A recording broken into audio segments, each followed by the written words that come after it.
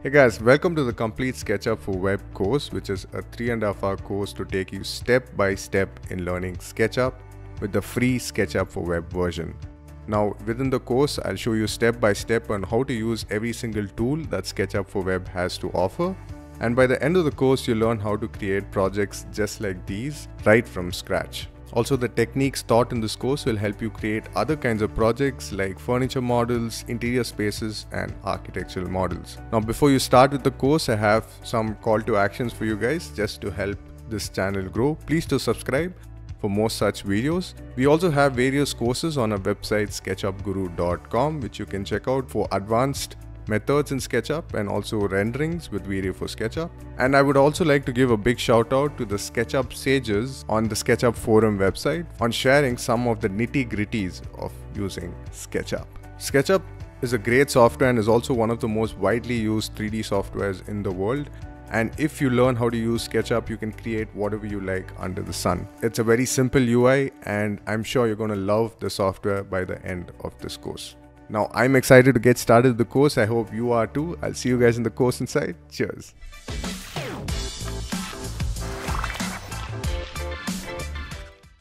Hey guys, welcome to the course. So in this course, we learn how to use SketchUp and we'll be using the free version of SketchUp called SketchUp for Web.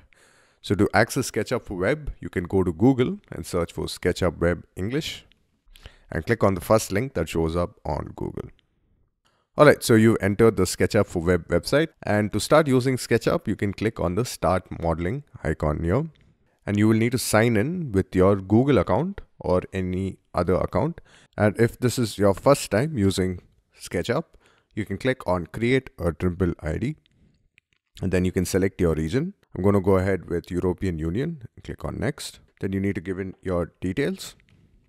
Click on Next. Add in the verification code that you will receive by email. Submit. Add a password as well and click on Submit. You can check these details if it's as per your country or region and then click on Next. Now, if you'd like added extra layer of security, you can click on Count Me In. In my case, I do not require that, so I'll enable MFA later. So if this is the first time you're going to be opening SketchUp, make sure to accept their terms. You can go through their terms as well. Click on OK. Alright, so welcome to SketchUp, and we're going to start using this amazing software to create 3D models, interior spaces, architectural buildings, furniture models, and a whole lot more. Now, if you're going to be following along in this course, it's a good idea to bookmark this website. So you can either bookmark using the star button here, or my preferred way to access SketchUp for Web is by using this home button here. So let's copy app.sketchup.com. So you can select all of that, copy it. And then if you're using any browser, just go to its settings here and then search for home. So you can see we have the show home button. You can switch this on to show the home button. And then you'll need to simply paste in your link here and tap enter. So if you open a new tab and click on the home button here, it will open up SketchUp. And to access SketchUp, you need, of course, click on Start Modeling. Now, if you want to go back to the home page, do not click the backspace button because that would just redirect you to another website. So if you want to go back to the main home page or your dashboard, so let me show that to you again. Let's click on Start Modeling. Just go to your top left here and then click on Home. Now, before we proceed further, I would highly recommend that you watch this course at 1.5x speed to grasp the concepts faster and learn faster as well. And to import our exercise files, what you can do is, for example, if I start modeling here or create a new file, to import a file, simply go to your menu option here, click on Import and click on My Device. Now you can click on this icon here. Select the exercise files, which you will find in the link in the description for each lesson. Some lessons do not require exercise files. Some lessons can be followed with exercise files. So you can select this, click on Open, and click on Import as Component. So this will bring in your model. You need to click and release on your mouse to place your model in the scene. And to use this, what you have to do now is simply right-click on this model and click on Explode. So that's all you have to do for now to use the exercise files. You can follow along with exercise files, or you can sit back, relax, and watch the video and learn with your own files as well. So in the coming few videos, we'll run through each and every single tool in SketchUp, the UI in SketchUp for web, and a whole lot more. I'll see you guys in the next video. Cheers. Now you can follow this course along with the free version of SketchUp as I explain all the basic tools that you can use for free. But there would be some instances where I explain additional tools, for example, the solid tools. So if you click on the bottom left of these main tools and then click on any of these solid tools here, for example, intersect, you'll notice that you will need to upgrade your SketchUp license in order to use this feature. Let me show you the various subscriptions that SketchUp has to offer. So let's click on upgrade here. So for commercial use, we have SketchUp Go, SketchUp Pro, and SketchUp Studio.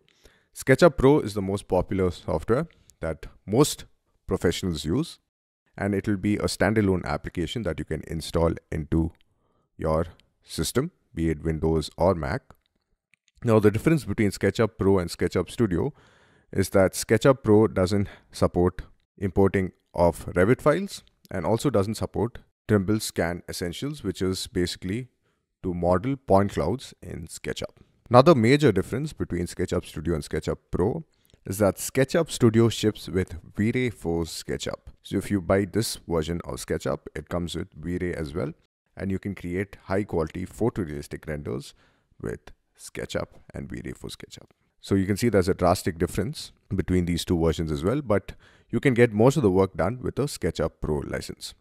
Now for this course, in case you want to use the additional features that SketchUp for web has to offer, for example, the solid tools and few more, then you can sign up for the SketchUp Go subscription, which is about 115 euros in Europe. It'll of course vary depending on where you are from. Now, if you are a student, you can click on higher education, and you have different subscriptions for students as well. You will need to of course show up proof that you are a student, and you can find a reseller and get the student version from wherever you are from. Finally, we have SketchUp for schools.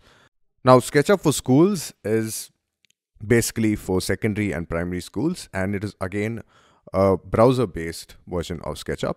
So if you are an admin for your school, you can sign up for this version of SketchUp as well. In our case, for this course, you can follow along with the free version of SketchUp. And as you progress and improve your skills, I would highly recommend that you slowly start updating your license as well.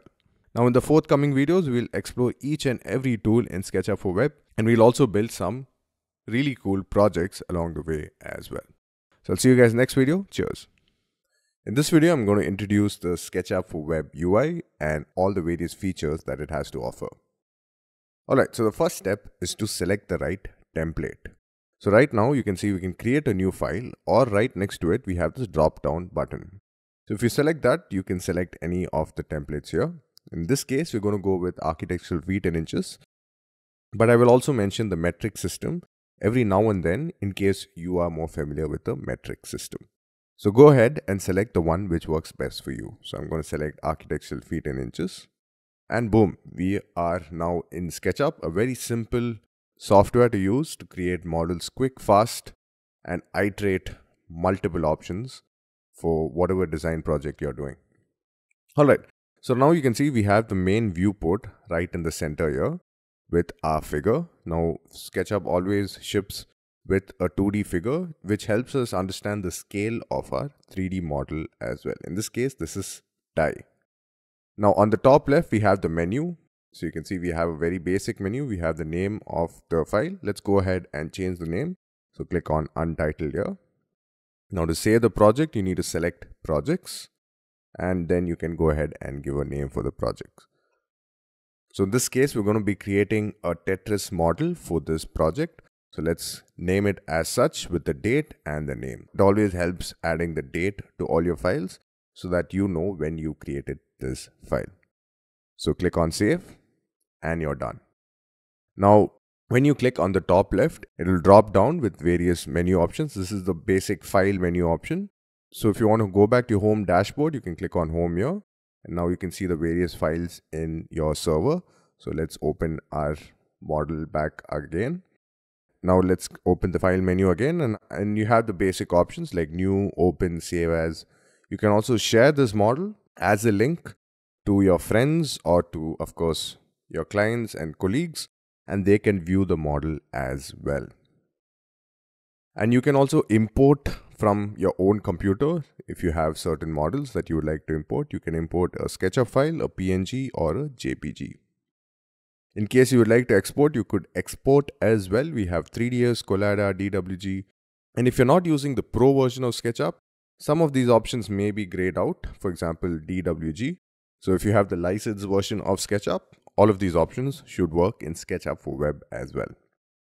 Then you also have download, where you can download a SketchUp model, you can export a PNG, or you can also download an STL file for 3D laser printing. Then we have app settings. Now you can change certain settings here. Let me make myself smaller so that you guys can see this screen better. So we have general, accessibility, and navigation. Under general, we have the auto save, so it saves your file every 5 minutes. Then we have the move tool where it shows the rotation grips. We'll come back to this later. And most importantly, we have the language and the default template which we are using for this model. Now SketchUp is a very versatile software, so you can also change the units later, but I would highly recommend that you stick with the units throughout the project. And we'll be using English for the rest of the course. Accessibility is the axis lines here, so you can see the red axis, the green axis, the blue axis, and we also have some additional tangent and perpendicular lines. That is when we are drawing with the line tool, which I'll talk about later as well. Navigation is you can either navigate with your mouse. Now I would highly recommend that you use a 3D mouse. I have a very small, simple mouse that I use, and this is great for 3D modeling because it gets the work done. You can also use the trackpad. I will create a separate video, maybe for those who do not have a mouse, and especially for Mac users. It's pretty much the same UI if you're using SketchUp for web, both on the Mac and on the PC. Just the shortcuts are a bit different, and I will talk about the shortcuts in the Mac video. Then we have the zoom. So of course you can also change it, but I will highly recommend that you stick with mouse. Alright, and these settings can be left as default. Now if you're not used to zooming in inversely, you can switch this off as well. Alright, let's close this, and now let's jump back to the main UI. So like I mentioned in the start, this is the main viewport where the magic happens. On the left is the main tools, which we'll talk about in detail for every single tool and how you can use these tools. So you have the pencil tool, the move tool, rotate tool, and more. And at the bottom, we have these 3 buttons, which also shows additional tools that you can use in SketchUp. Now, some of this again will be grayed out depending on your version of SketchUp. Now, on the right, we have the default tray, which you generally find on SketchUp Pro as well. So if you click on these icons here, it opens up the default tray. You can also close it in case you do not want specific ones to show up. And on the top right, if you click on that, it will hide the entire default tray as well. So we'll talk about each of these, for example, the 3D warehouse, entity info, scenes, styles, and more in the future videos. Finally, on the bottom left, we have the help option. In case you need additional help from the forums or from their help center. Also, we have the language. We can change the language here as well. You will need to reload in case you change the language. And you can also change the mouse setting here as well in case you're using a trackpad. And on the bottom right, we have the measurement box. Now, the best part about SketchUp is you can input both in metric and inches as well. So you can see right now the dimensions are in inches. But for example, if I draw a line, I can also type in meters. So I'll type 1 m and tap enter. And you can notice that I've created the line at 1 meter. So if I measure this, it would be about 3 feet 3 inches, which is exactly 1 meter. Also, please note that when you type in measurements in SketchUp, it is not required for you to click on the measurement box here on the bottom right. So for example, if I create a rectangle here, I want to give a dimension, I will simply type in the value directly on my keyboard and tap enter. You do not need to click here.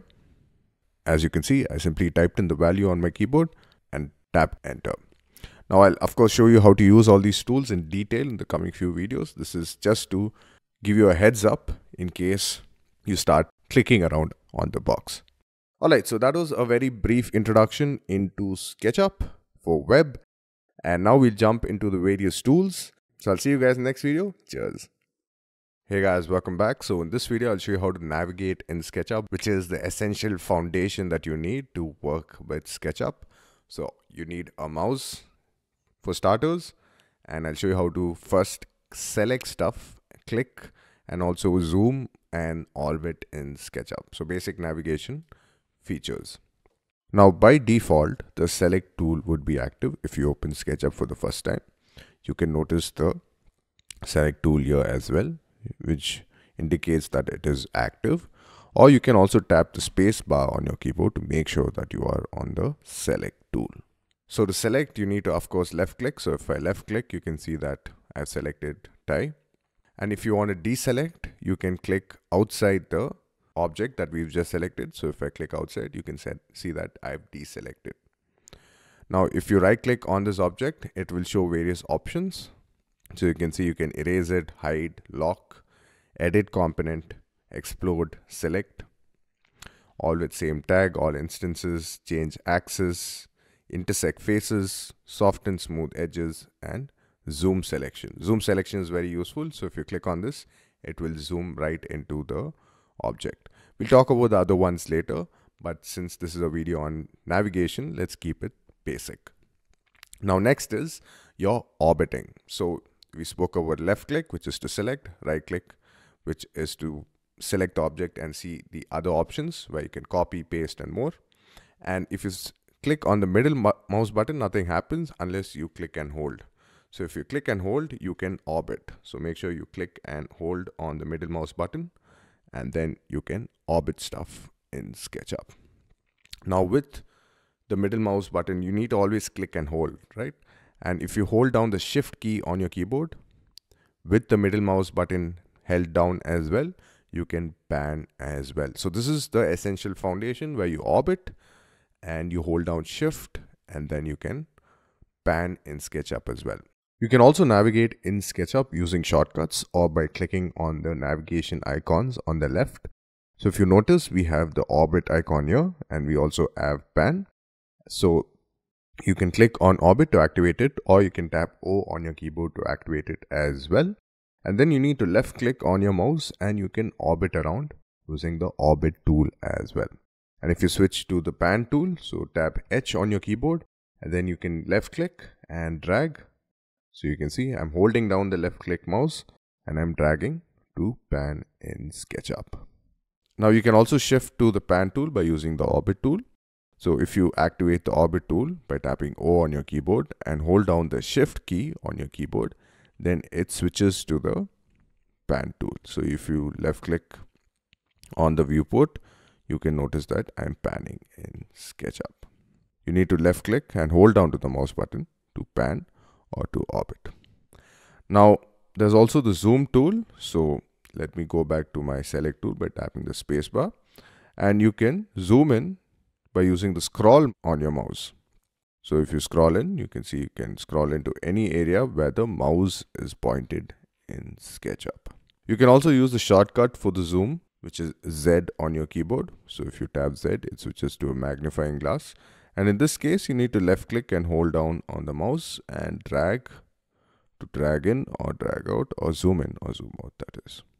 Now another nifty shortcut that I would highly recommend that you start using from the start is Shift plus Z. So for example, if I sort of zoom out, you can see we have some additional faces here.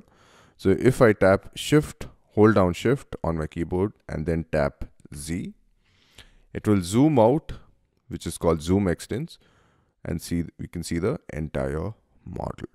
Now those are two useful shortcuts that you need to keep in mind. There's a lot more zoom features in SketchUp, and I'll create a specific video for the zoom tool. Alright, so to recap, if you left click on an object, it will select the object. If you click outside, it will deselect. You will also be using the escape key on your keyboard quite a lot, especially in groups. We'll talk about that later. And then of course we have the orbit, which is to hold down to the middle mouse button. And while holding down the middle mouse button, and if you hold down shift, it switches to pan. And finally, if you use the scroll wheel on your mouse, you can zoom in or zoom out into SketchUp. And right click for more options for your object that you would like to explore. Now in the next video, we will learn how to use more select tool features. By the way, if your command is something else, you can tap the space bar and that goes back to the select tool. So I'll see you guys in the next video. Cheers. Hey guys, welcome back. So in this video, I'll show you how to use the select tool in SketchUp. So the select tool can be accessed from your main toolbar here on the left. So you can click on that and you can access the select tool, or my preference is by using the shortcut spacebar. So this is your first shortcut that you would need to learn in SketchUp and you will be using quite a lot. So get in the habit of just tapping on spacebar. You don't need to tap and hold. That's wrong. Just tap once and you'll be good to go.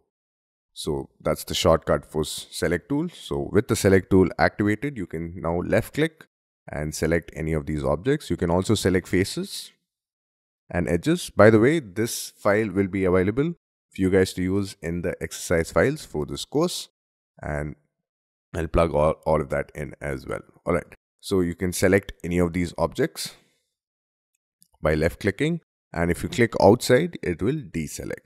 Now, if you like to select multiple objects, you can select one object and hold down the Control key on your keyboard for Windows users or Option key for Mac users, and then go ahead and select these objects this way as well.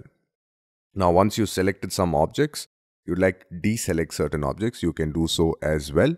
Just hold down Control and hold down Shift. You need to make sure you press down on the keyboard. So then it will change the icon to minus, and now you can deselect stuff as well. So select is holding down Control and deselect is Control Shift. For Mac users, Option Shift. Now here's another useful selection that you would need to know while using SketchUp, which is to click and drag. So if you left click, hold down the mouse button and drag from top left to bottom right, you can see I've created a window selection. So you need to hold down, make sure to click and hold down to that left mouse button. So this way I can create a window selection, which means that whatever comes within this box only will get selected. Now there's two ways to select. So from the top left to the bottom right. So this is a window selection.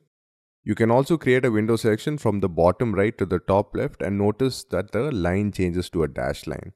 Now what this means is that even if selection is the foot of tie, the entire object gets selected. Now notice if I make a selection from top left to bottom right and I do not envelope entire objects, it doesn't get selected. So if I just maybe leave the selection here, click, drag and leave the selection here, you can see that doesn't get selected.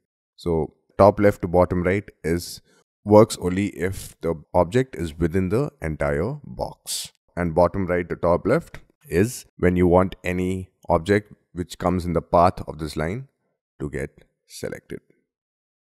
I hope that made sense. Let's use the same concept here as well for this box. So if I make a drag selection from the top left to the bottom right, only this line of this object will get selected. Now in 3D modeling, we have the lines, which is also the edges. Then we have the vertices, which are these corners here. You can't really select them in SketchUp, but you can in Blender and more. Actually, you can in SketchUp, but I will show it to you later. And finally, we have the face. So these three entities are the important foundations of your 3D model in SketchUp. So the face, the edge, and the vertex here. Alright, so let's go back to the topic of this video, which is the select tool. So if I make a drag selection from top left to bottom right, you can see only the line selects.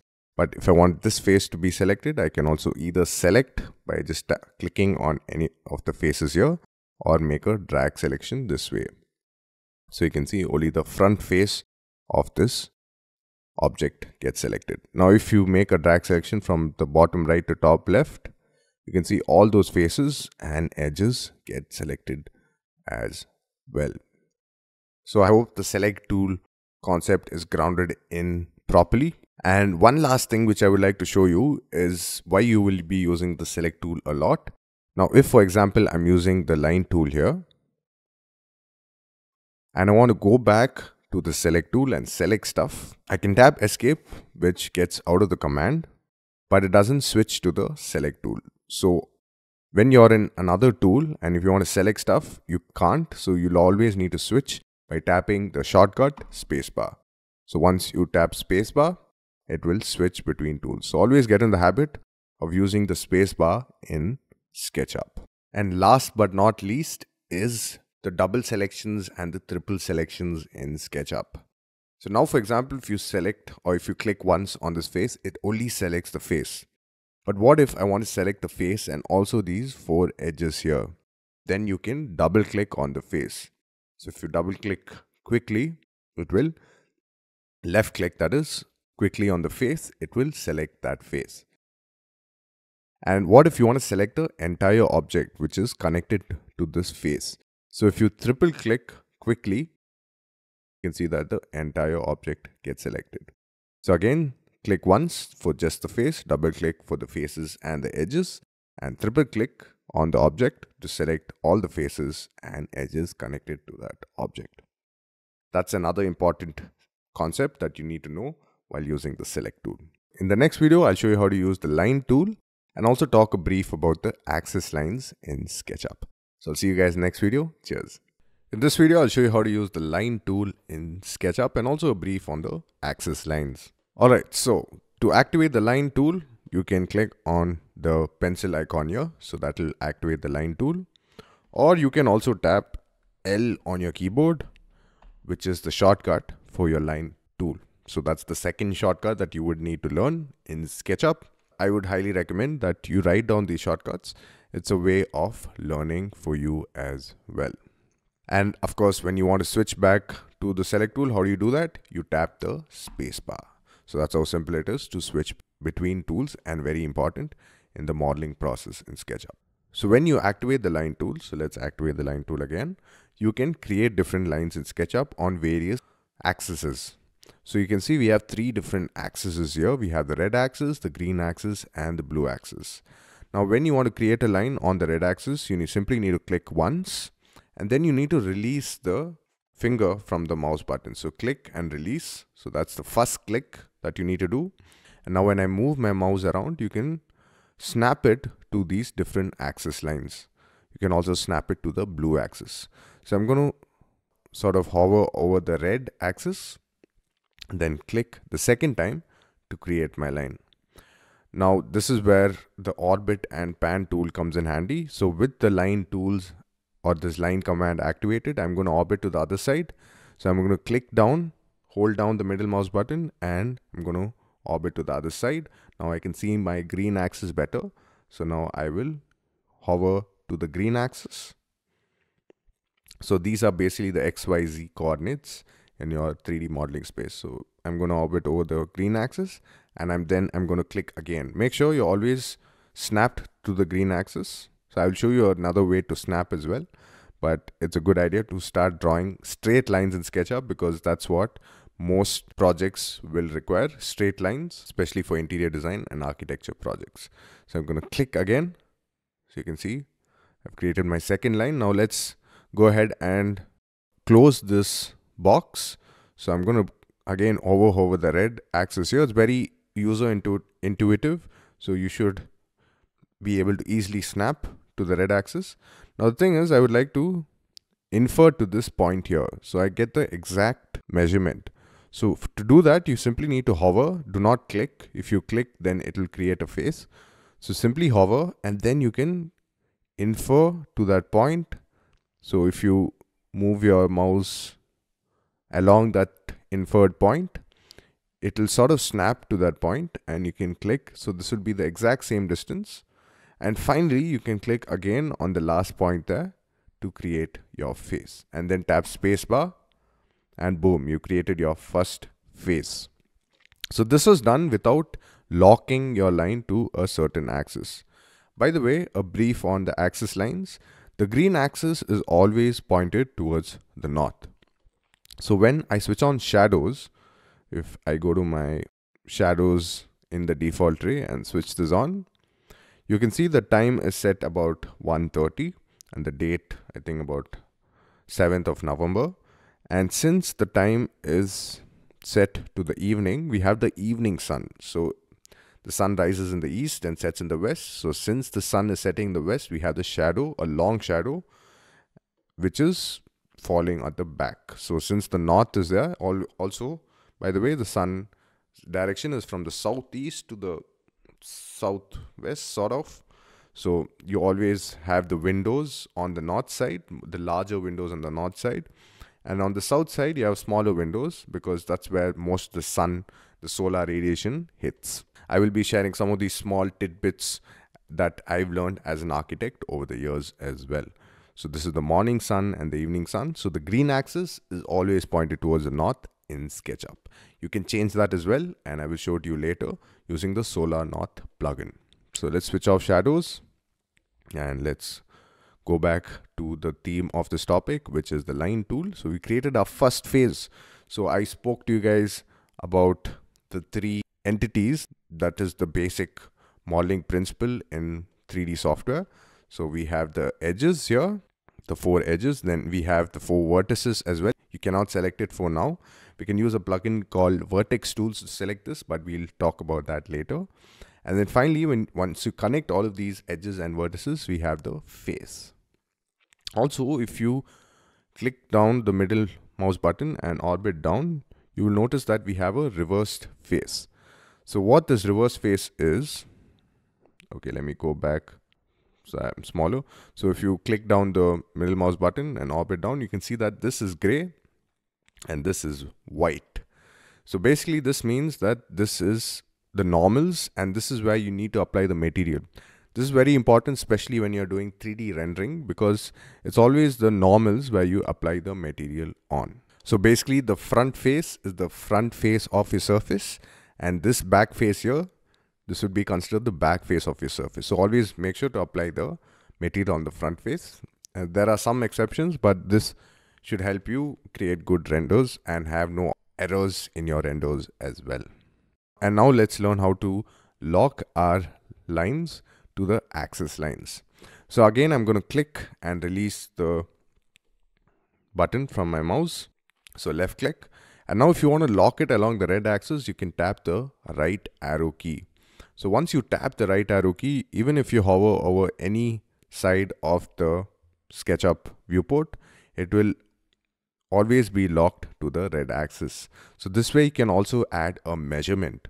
So right now you can see the length at the bottom right. So let's give a 10 feet by 10 feet face. So I'm going to tap in 10 feet, 10 apostrophe, and tap enter. We're still active. So now let's lock it to the green axis. So you can do so by tapping the left arrow key this time. So I'm going to tap in 10 feet and tap enter. Now we need to go back, so we can of course infer. Sometimes the inference doesn't work. So in that case, you can tap the right arrow key again, or what you can also do is, I tapped escape by mistake. So no worries, I can simply left click again, and now we're back in our line tool. So you need to hold down the shift key. Now when you're holding down the shift key, you cannot give a measurement, but you can infer to the first point. So I'm going to infer to the first point here. And then I'm going to close by clicking here, and I'm done creating a face. Sometimes when you create lines, it may not create it on the right plane. So you need to be careful when you click on the first point. But generally when you click on the surface here, it will create it on that top plane there. So this is your first exercise, which is to use the line tool.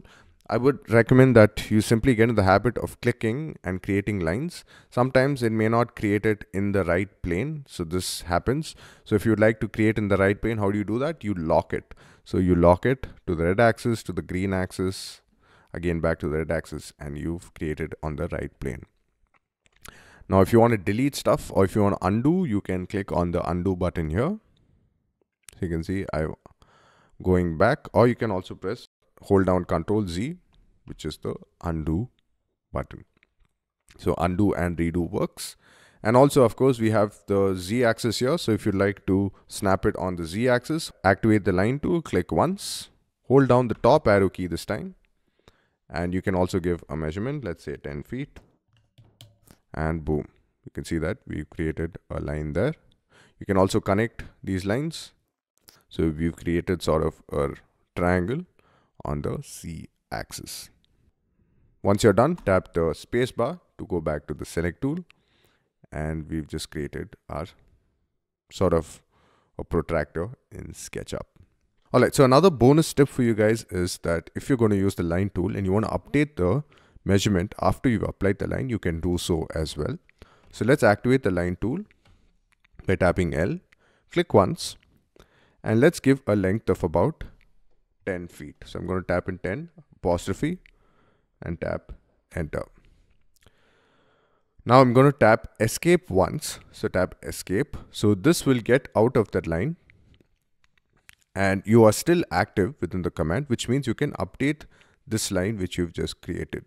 So right now it is about 10 feet. Now let's say you changed your mind and you want to make it to 5 feet. You can tap in 5 apostrophe and tap enter. So you can see the line updates automatically, and then you get back to the line tool with the last endpoint active. Now let's tap escape again and let's give a new length. Let's say 3 feet and tap enter. And so you can see that the length changes. Tap escape again.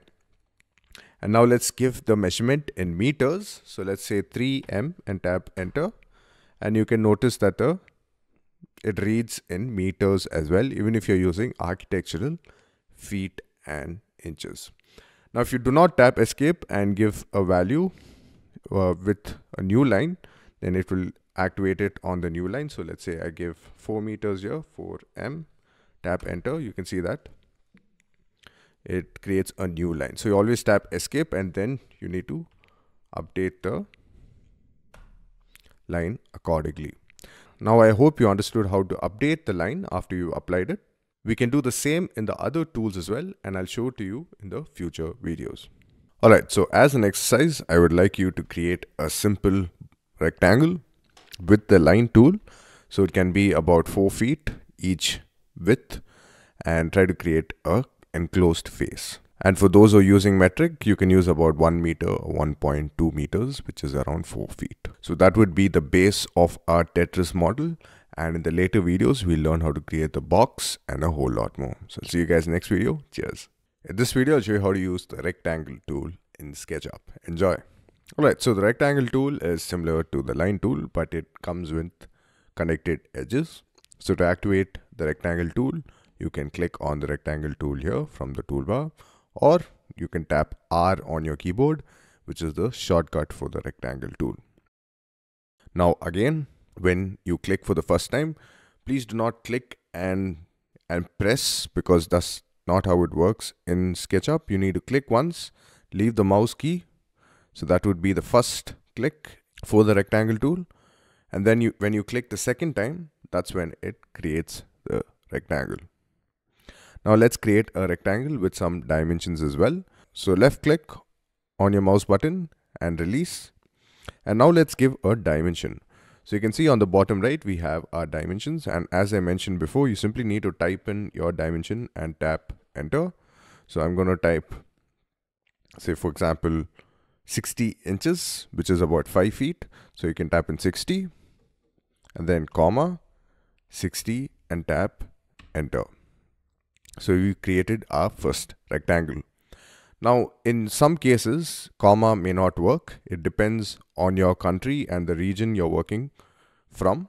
For example, in Germany, you may have to use semicolon in between the two dimensions and then tap enter. So make sure that depending on your country, you use the right notation while typing in the dimension. But in most cases, the comma should work to create your rectangle. You can also create rectangles on other planes. So right now we've created the rectangle on the flat XY plane. So if you want to create it on the other planes, you need to tap the arrow keys on your keyboard before you click. now I'm going to tap, I've already activated the rectangle tool. So let's do that again. Let's tap spacebar to go back to the select tool and tap R on our keyboard to activate the rectangle tool. Now let's click on any of the points. We can click on the origin here as well. And now you can tap the different arrow keys on your keyboard and it would snap to the different planes on SketchUp. You can also tap the arrow keys before you click, but it also works after you click the first point. So now I'm going to give a dimension here as well. So I'm going to tap in 10 apostrophe 6 inches, comma 10, maybe comma 5 feet 6 inches, and then tap enter. So now you can see I'm using something called the tape measure tool. We'll come to this later, but right now you can see we've added it with the right dimensions. We can do so here as well. So now I'm not clicking. I'm changing the plane in real time. So now I've oriented it along the red plane. So I'm going to click, and then again I can give the same dimension. So let's type in our dimension. So 10 feet 6 inches, comma 5 feet, and tap enter. So we've created two planes, which is on the XZ plane and YZ plane as well. And sometimes when you create rectangles, for example, when I'm creating it this way, you can see that it snaps to different points here. So if you'd like to snap it bang on the plane, on the flat plane, then you can tap the top arrow key, and now you can give a dimension here as well. So let's say 60 again for 5 feet, comma 60, and tap enter. So when you give the dimension without any apostrophe, it reads as inches with architectural feet and inches. Now another bonus tip for you guys is, if you're using the rectangle tool, just like the line tool, you can update the dimensions after you've applied a rectangle or created a rectangle. So let's activate the rectangle tool, click once, and let's give our dimensions, say 5 feet, comma 5 feet, tap enter. Now we are still in the rectangle tool command. We are active in the rectangle tool command, which means we can change the dimensions in real time. So I'm going to change this without tapping escape or spacebar. I'm just going to add in the dimensions. Let's say 10 feet, comma 10 feet, and tap enter. So you can see that the rectangle size changes. You can also, of course, add in meters. So let's say 5 meters, comma 5 meters, and tap enter. Similarly in centimeters as well. Let's say 100 centimeters, comma 100 centimeters, tap enter. So you can see that the rectangle updates in real time. But once you tap the spacebar tool, you're out of the command, which means now when you type, it will not update the rectangle. Alright, so for your exercise, what you can do is you can create a box using the rectangle tool. So you can create a simple rectangle of any size that you like, maybe 1 meter by 1 meter. And similarly, I would like you to create rectangles on the other planes by locking it to the axis and then creating the rectangle accordingly. So try to create a box, and in the future videos, I'll show you a simpler way to create boxes and more using push-pull tool, offset tool, and a whole lot more.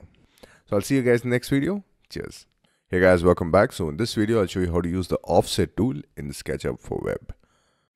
Alright, so first up, let's create some rectangles that we learned how to create in the previous videos. So I'm going to activate the rectangle tool by tapping R, click once, and click the second time. So let's quickly create some rectangles this way. You can go ahead and create them as well. Now I'm going to activate the offset tool by tapping F on my keyboard. So that's the shortcut for the offset tool, or you can click on the icon here as well. So generally when you tap on these shortcut keys, the icon will show up on the toolbar on the left as well. So F is for offset.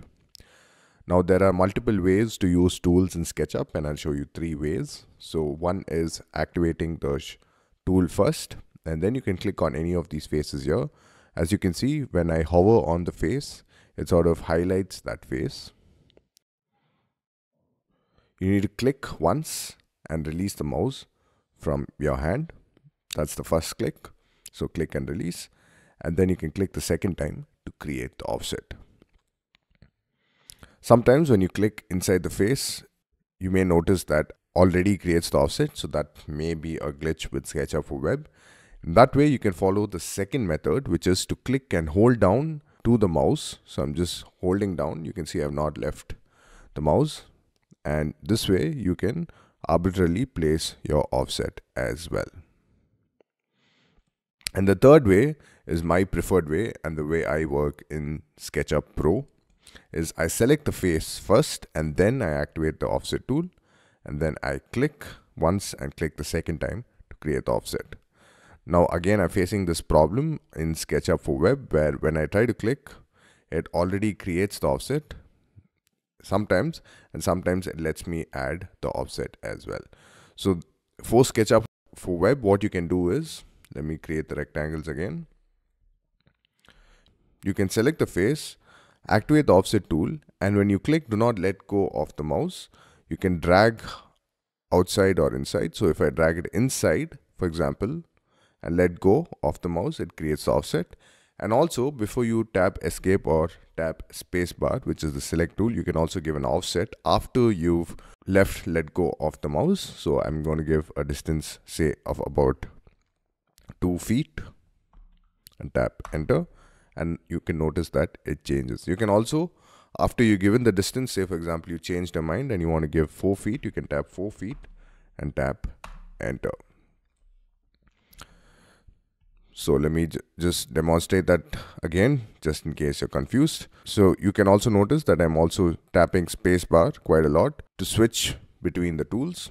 Now with the offset tool, you can overlap lines as well, but not a single line. So for example, we have some lines here. So I'm going to select all of them, activate the offset tool, click and hold down to the mouse button, and you can see that I can offset lines as well. But if I draw a single line like this and use the offset key, you can notice that I cannot offset a single line. So you can offset multiple lines and faces, but not a single line. Now, as a bonus tip, what I will show you is, for example, if I draw a rectangle here and connect these two faces, and then I'm going to erase some of these lines here.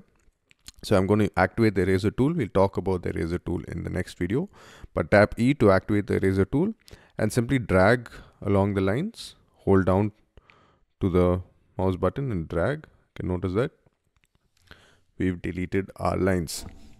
Now let's activate the offset tool, click and hold down.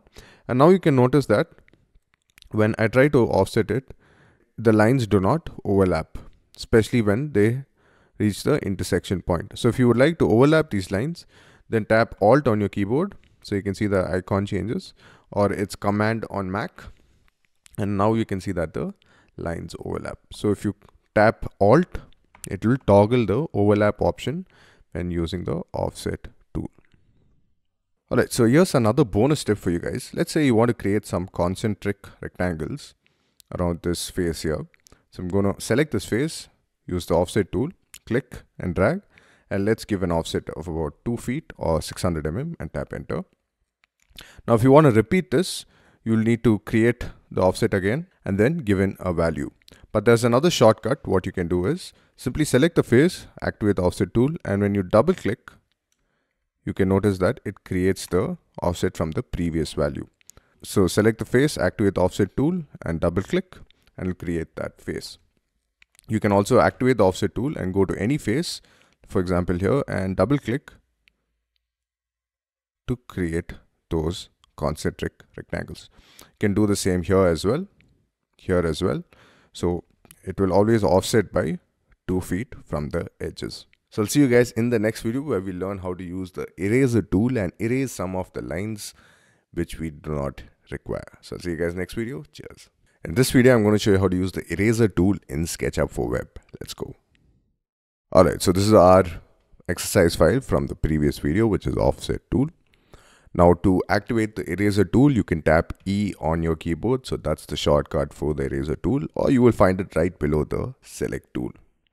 Now to use the eraser tool, you need to left click and make sure you're not let go of that mouse button. So make sure to left click and hold down to that mouse button, and then you can go ahead and start deleting the elements in your SketchUp.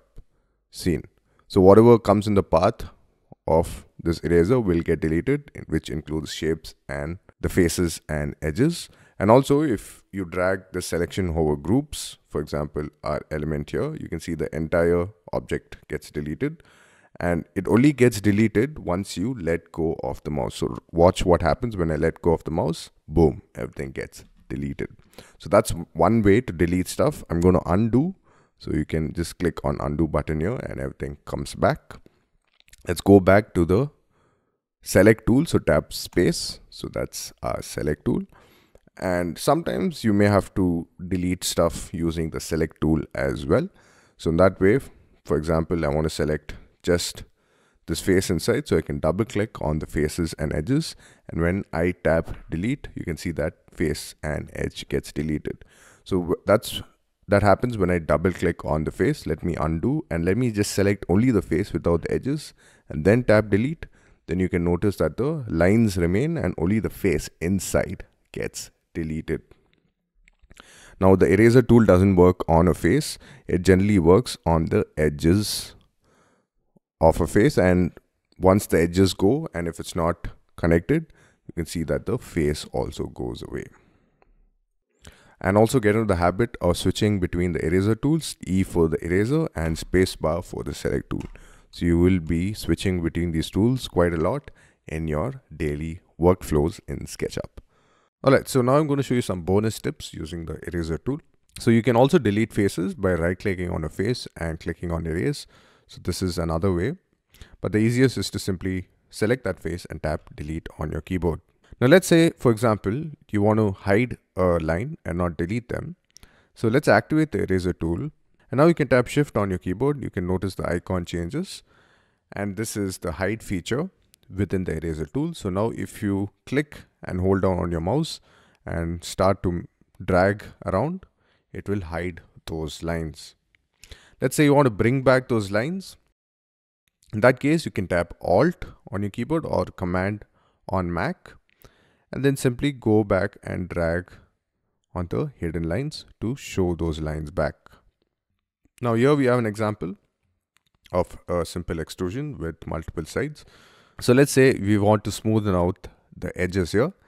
We can achieve that using the eraser tool. So let's activate the eraser tool by tapping E.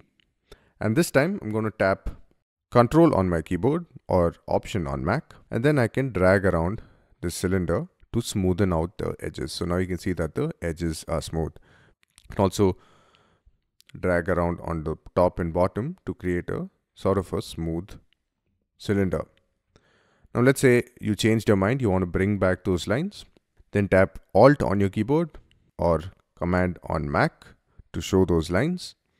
And then start dragging around those lines to bring back the lines and also unsmooth the surface.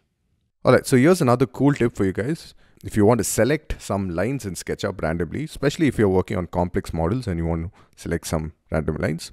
So let's activate the eraser tool and let's click and hold down on the mouse and start dragging. And let's select some lines here that we would potentially use. Something like this. And now without letting go on the mouse, if you let go, it will of course delete them. So without letting go, just tap space on your keyboard. So if you notice, now I've selected all of these lines using the eraser tool. So again, just activate the eraser tool, click and hold down and just go through the random selection that you would like to select. And without letting go, tap the space bar on your keyboard. So this would make a selection of those lines and you can do whatever you like with that selection. So this is a bonus tip for you guys. Alright, so that was a quick video into the eraser tool. In the next video, I'll show you how to add colors to these objects as well using the material window in our default tray on the right here. Here you go. So you're going to learn how to use this in the next video. Cheers. In this video, I'm going to show you how to use the materials window in SketchUp for web. Let's go. Alright, so to activate the material window, you can tap B on your keyboard. So that will activate the material window and also show up the materials. So B stands for the bucket tool. You can see the icon also changes to the bucket icon. Or what you can do is just go to your default tray here and there you would find the materials icon. So if you click on that, it will open up the material window. But in most cases, you would generally be tapping B on your keyboard. You can also notice that when I open the materials window, the bucket tool automatically gets on as well. So get into the habit of tapping B on your keyboard to activate the bucket tool. All right. So in the materials window, you can see we have this home button here, which means that all these materials here are part of our 2D figure. So all these colors belong to this 2D figure tie. So if you like to check the name, you can do so as well. So on the bottom, we have something called purge unused material, and there's 3 options here. So if you click, you can change this to view list, and you can notice that these are all colors that belong to tie.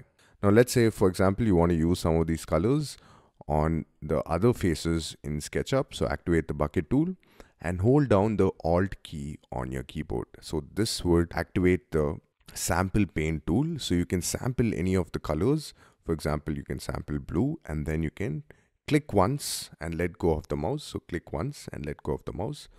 Release the mouse key, which means that you've painted on an object. So click and release to paint objects. So you can sample any color and then paint away on your faces. You can also, of course, select the materials from your material window and then apply the material this way as well by simply clicking and releasing on your mouse. So these are the colors of tie. Now let's say, for example, you want to apply some realistic materials. On the right, next to the home button, we have browse. So if you click on that, you can see we have various categories here that we can select from. So we have glass and mirrors, landscape, fencing, metal, patterns, roofing.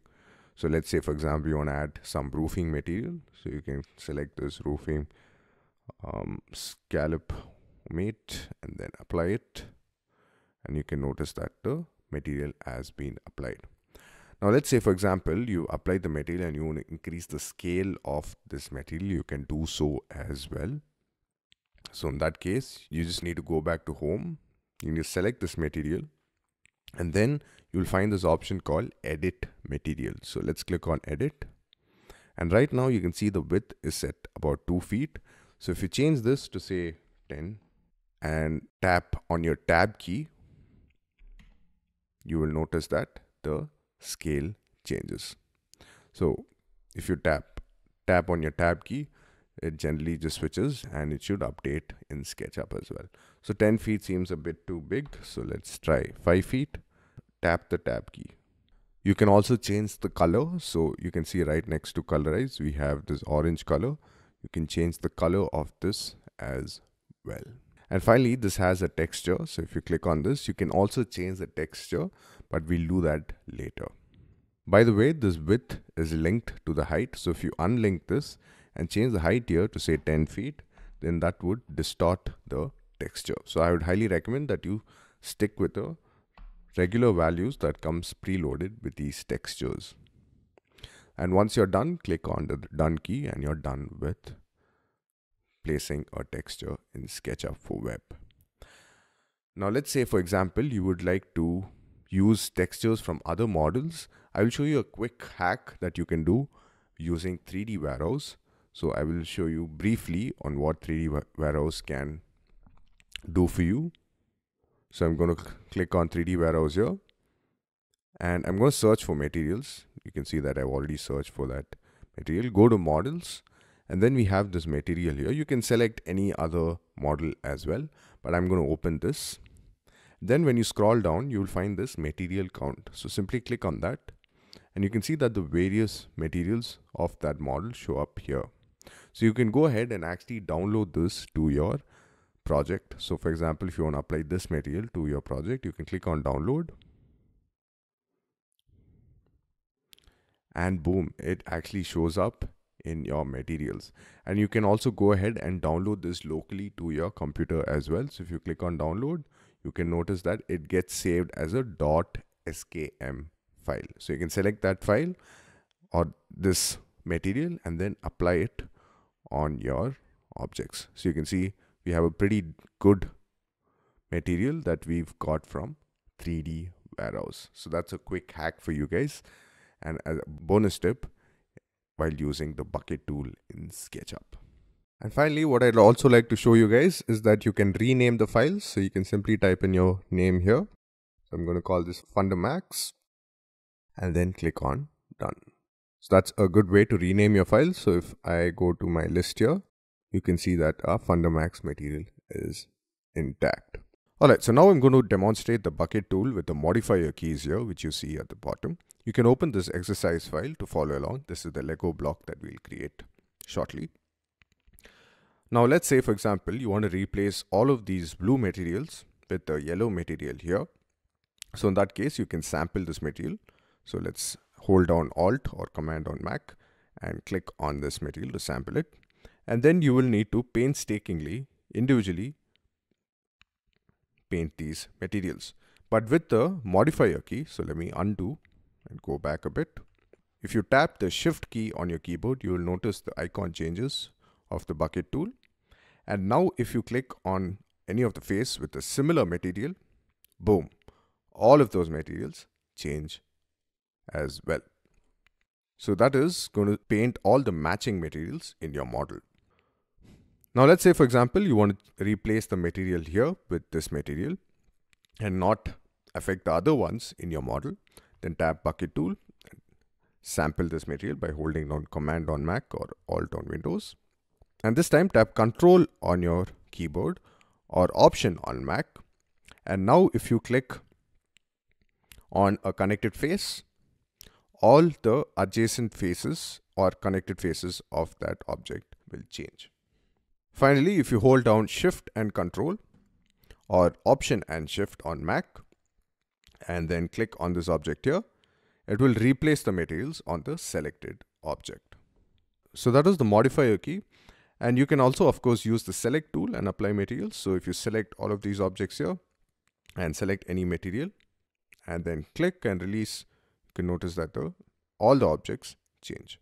So go ahead and play around with the bucket tool in SketchUp. In most cases, you'll only be using the Shift modifier key to replace all the similar materials with another material in SketchUp. Alright, so we've done using the main tools. Now we'll learn how to create some 3D using the push-pull tool in the next video. So I'll see you guys in the next video. Cheers. Hey guys, welcome back. So in this video, I'll show you how to use the push-pull tool to finally create some 3D in our model. And we'll also learn how to create our Tetris model. Let's go. Okay, so to activate the push-pull tool, you can click on the icon here. So that's the push-pull tool. Or as always, tap the P key on your keyboard, which is the shortcut for the push-pull tool. So this will activate the push-pull tool. And once it's activated, you simply need to click on any of these faces. You can see when I hover over these faces, it gets pre-selected. So you will know which face you're going to extrude up as well. So I'm going to click on this inside face here. Click and release once the mouse. And then you can hover. You can either go up or you can go down as well. So let's go up and then click again to create the extrusion. You can also add a dimension. So you can click once, release, and you can hover up or hover down. And you can see at the bottom right, we have the distance. So I'm going to give, say, about 5 feet and tap enter. Now, here's a trick. Since we gave the previous extrusion, or here we've gone down to about 5 feet, I would like to have the same effect on the other ones as well. So in that case, you just need to hover on the face and then double click to create that extrusion down to about 5 feet. So if you check this, you can see that is 5 feet. You can also do it up as well. So if you click once and hover up, you can see that I'm going to give an extrusion, say 5 or say 10 feet and tap enter. And then if you hover over any of these faces and double click, it will take the previous value that you just applied. So that's one way to create an extrusion. You can also click and drag, like how I mentioned in the offset tool, click and drag. You don't need to let go of the mouse.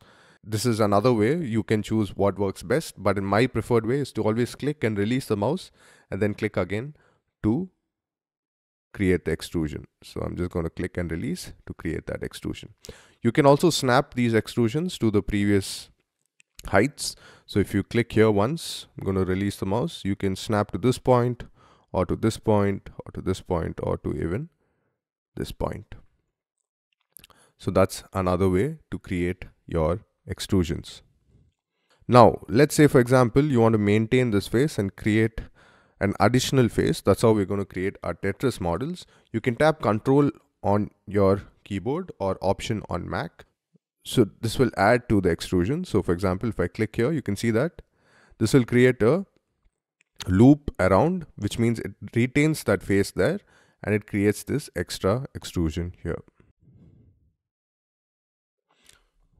Now if I delete that top face, you can see that it retains that face there and created that extra extrusion. Let me just undo. You can of course only extrude faces, you cannot extrude lines, so that's something which you need to keep in mind as well. Now another trick is, once you extrude an object, you can also change the value of the extrusion. So right now you can see the distance.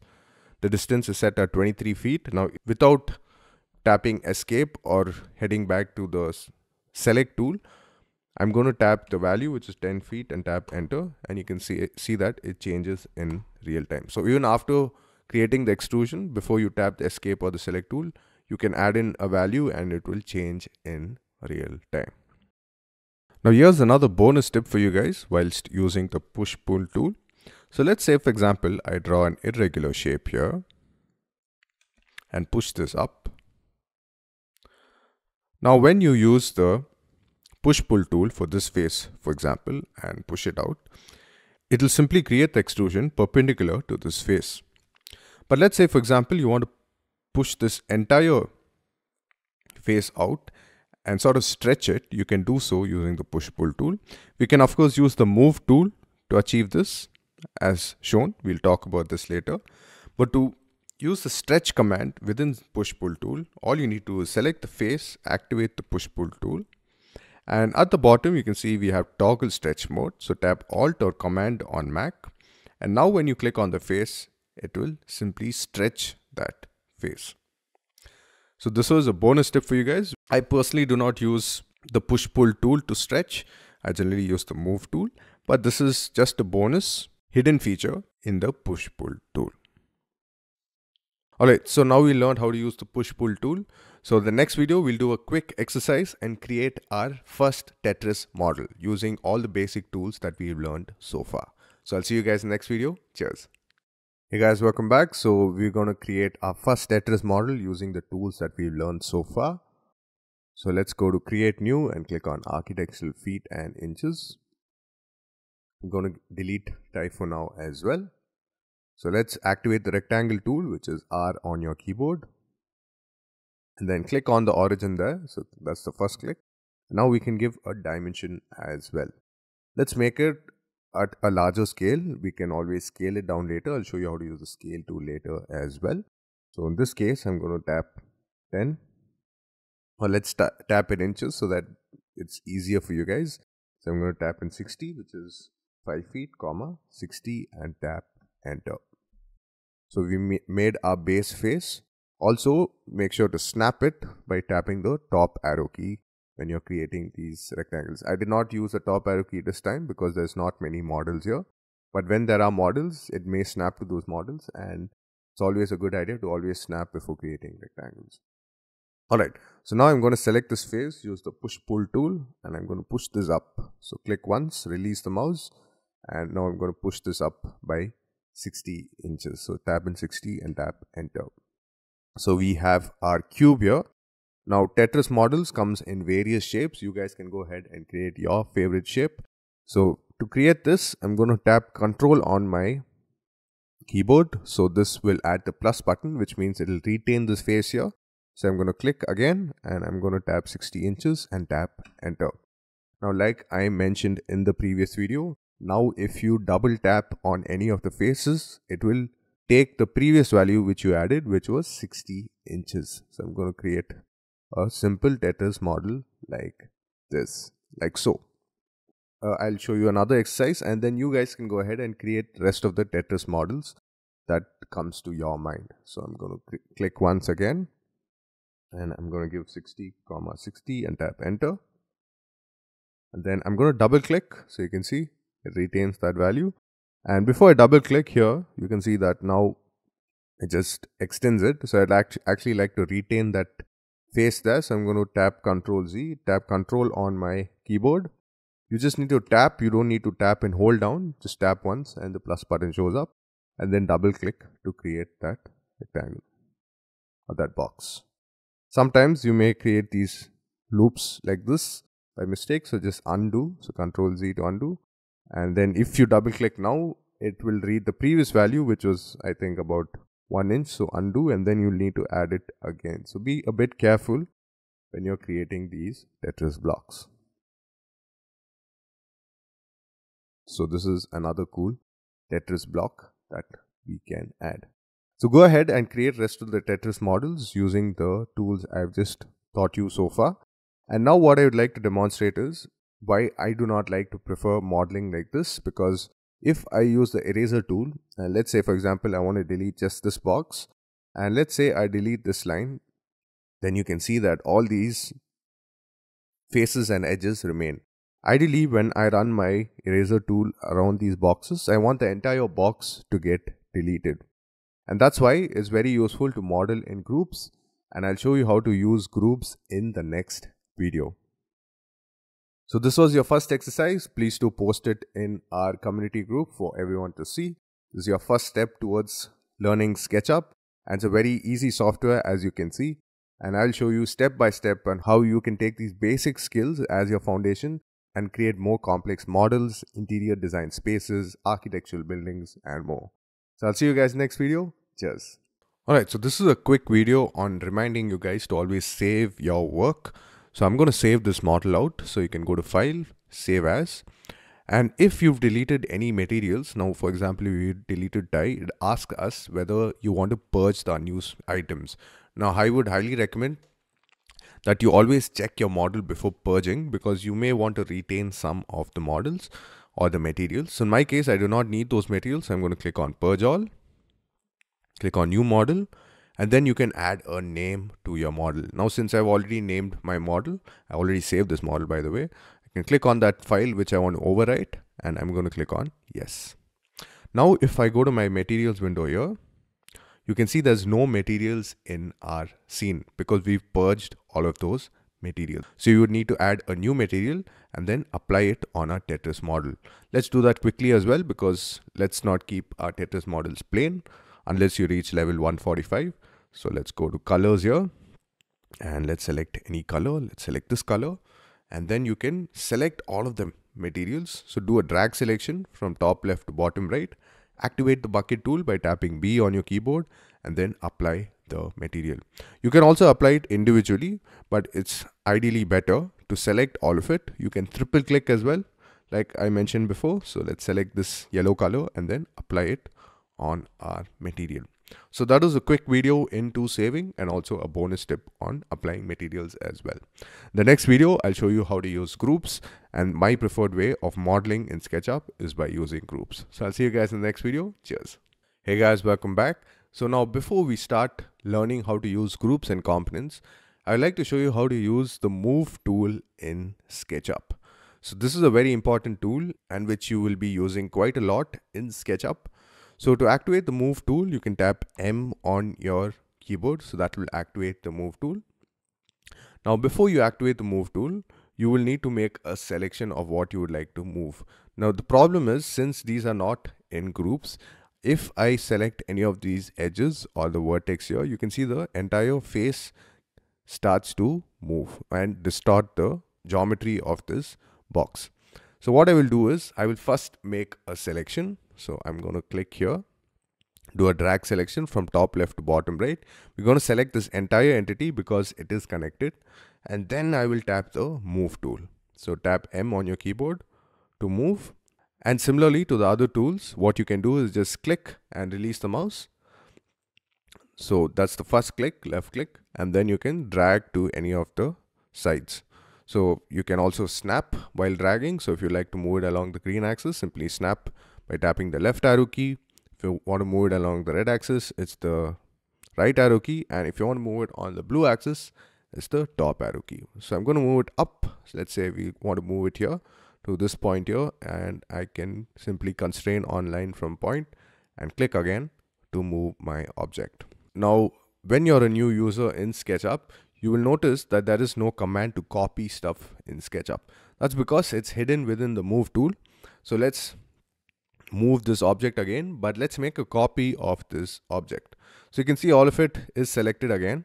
So I do not have to exit the move tool. I can simply click any of these endpoints here.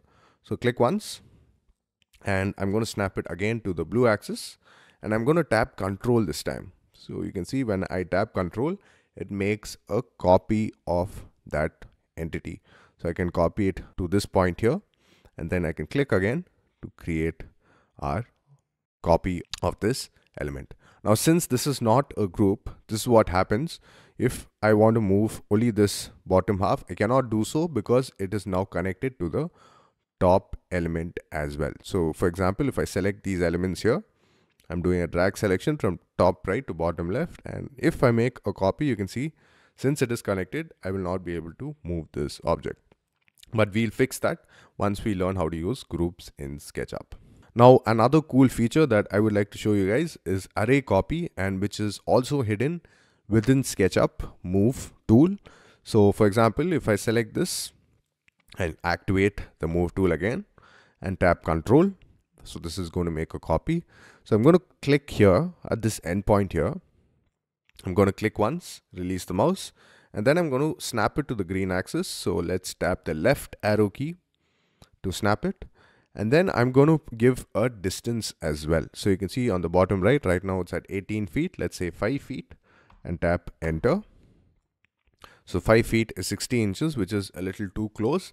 So without tapping the escape key or this select tool, we can again change the value in real time. So I'm going to tap in 10 feet and tap Enter. So that changes. I like this value better. So it moves the object by 10 feet. So you can also update the distance after you moved an object in real time. Now let me show you another tip. So I'm going to select this object here. Let's select all of it. So make sure you make the right selection, and then let's tap M, which is to copy, tap Control. Now I'm going to select from this point here, and then I'm going to move it to this point so that it retains that distance. So I'm going to click again. So I hope you know how to move now, which is to click, which is select object, activate the move tool, click and release the second time to copy or move your object. So in this case, I've copied it. And now again, before tapping the escape key or the select tool, what you can do is you can tap X, which is to multiply, and tap 10 and tap Enter. Now sometimes X may not work. So in that case, you can use the asterisk symbol as well. But in most scenarios, the X key on your keyboard should help you array copy in SketchUp. So you can see I've copied this 10 times over to the other side. You can also, for example, let's copy this. So I'm going to select all of these objects, and I'm going to use the move tool again. So tap M, tap Control to make a copy, or Option on your Mac. Click on the endpoint once, and then snap it to the green axis.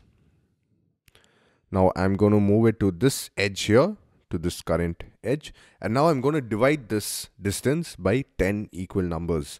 So you can click on the slash symbol. So you can see distance slash, and then tap your value, which is 10, and then tap Enter. So you can see right now I've divided that equally by 10 times as well. Alright, so here's another bonus tip for you guys. I'm going to delete some of these elements. So let me just make a drag selection this way and just select all of these and click on delete. I can delete this big object here as well. Alright, perfect. Now let's select this Lego, this Tetris block. Activate the move tool, tap Control to make a copy. Click once and release. Snap it to the green axis by tapping the left arrow key. And now let's place this at a distance of about 10 feet and tap Enter. So after you've placed or copied an object, you can also, of course, array copy it. So how do you do that? You tap in X10 and tap Enter. So that is when you do not exit the command. So now we're still active in the command, which means we can also change the distance between these objects. So now let's say, for example, I want to increase the spacing to 20 feet. So I'm just going to type in 20 feet and tap Enter. So you can see that increases the spacing. And we're still active on the command, which means again we can change this to say x5 and tap enter, x3, and you get the idea of how this works. We can also, of course, divide an object. So let me just select this faces and edges here, activate the move tool, tap Control to make a copy or option on Mac. Let's snap it on the red axis, which is the right arrow key, and let's place it at a distance of about 100 feet. You can see in the bottom right, click to place that object. Let's divide this by say 6. And let's increase the spacing now. So we can increase it by increasing the overall distance. So I'll tap in 200 feet and tap enter. So you can see we've increased the overall spacing. And we're still active in the command, which means we can also divide this further. So divide by 10, and you get the idea of how this works. Now, there's another bonus tip for you guys using the move tool. So if you select all of these objects, tap M, tap Control once or option on Mac, and tap Control again. So you're tapping Control twice, which means now we are active in the stamp mode in the move tool in SketchUp. So now if I click and I click again, you can see I've placed that object, but I'm still active in the copy mode, which means I can place multiple items using this mode. So you need to select all of these objects, tap M to activate the move tool, tap Control twice or tap option twice on Mac. So this would switch to the stamp mode, and then simply go ahead and stamp your object all over SketchUp. Alright, so in the next video, I'll show you how to use groups and components, and which is the essential foundation for your SketchUp modeling process. So I'll see you guys in the next video. Cheers. Hey guys, welcome back. I hope you're liking the course so far. Now let's learn how to use groups and components in SketchUp. Alright, so now you can see that I've created different groups here of this Tetris model. And the benefit is that I can move this out separately as an entity. So you can see it's not connected to that face or edge as shown in the previous video, and I can move it independently of the original object. And also if I use the eraser tool and if I click on delete here, the entire box gets deleted. So let's learn to create this from scratch.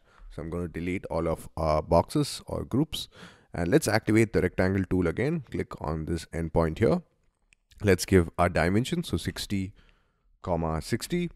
And some cases, like I mentioned before, comma doesn't work, so try using semicolon. It should work, and then tap enter. All right, and let's give a height as well, so 60 inches. So we have a 5 feet by 5 feet by 5 feet cuboid. Now I'm going to make this entire entity a group. So you can triple click to select all the faces and edges which are connected, or you can also make a drag selection to select all of that.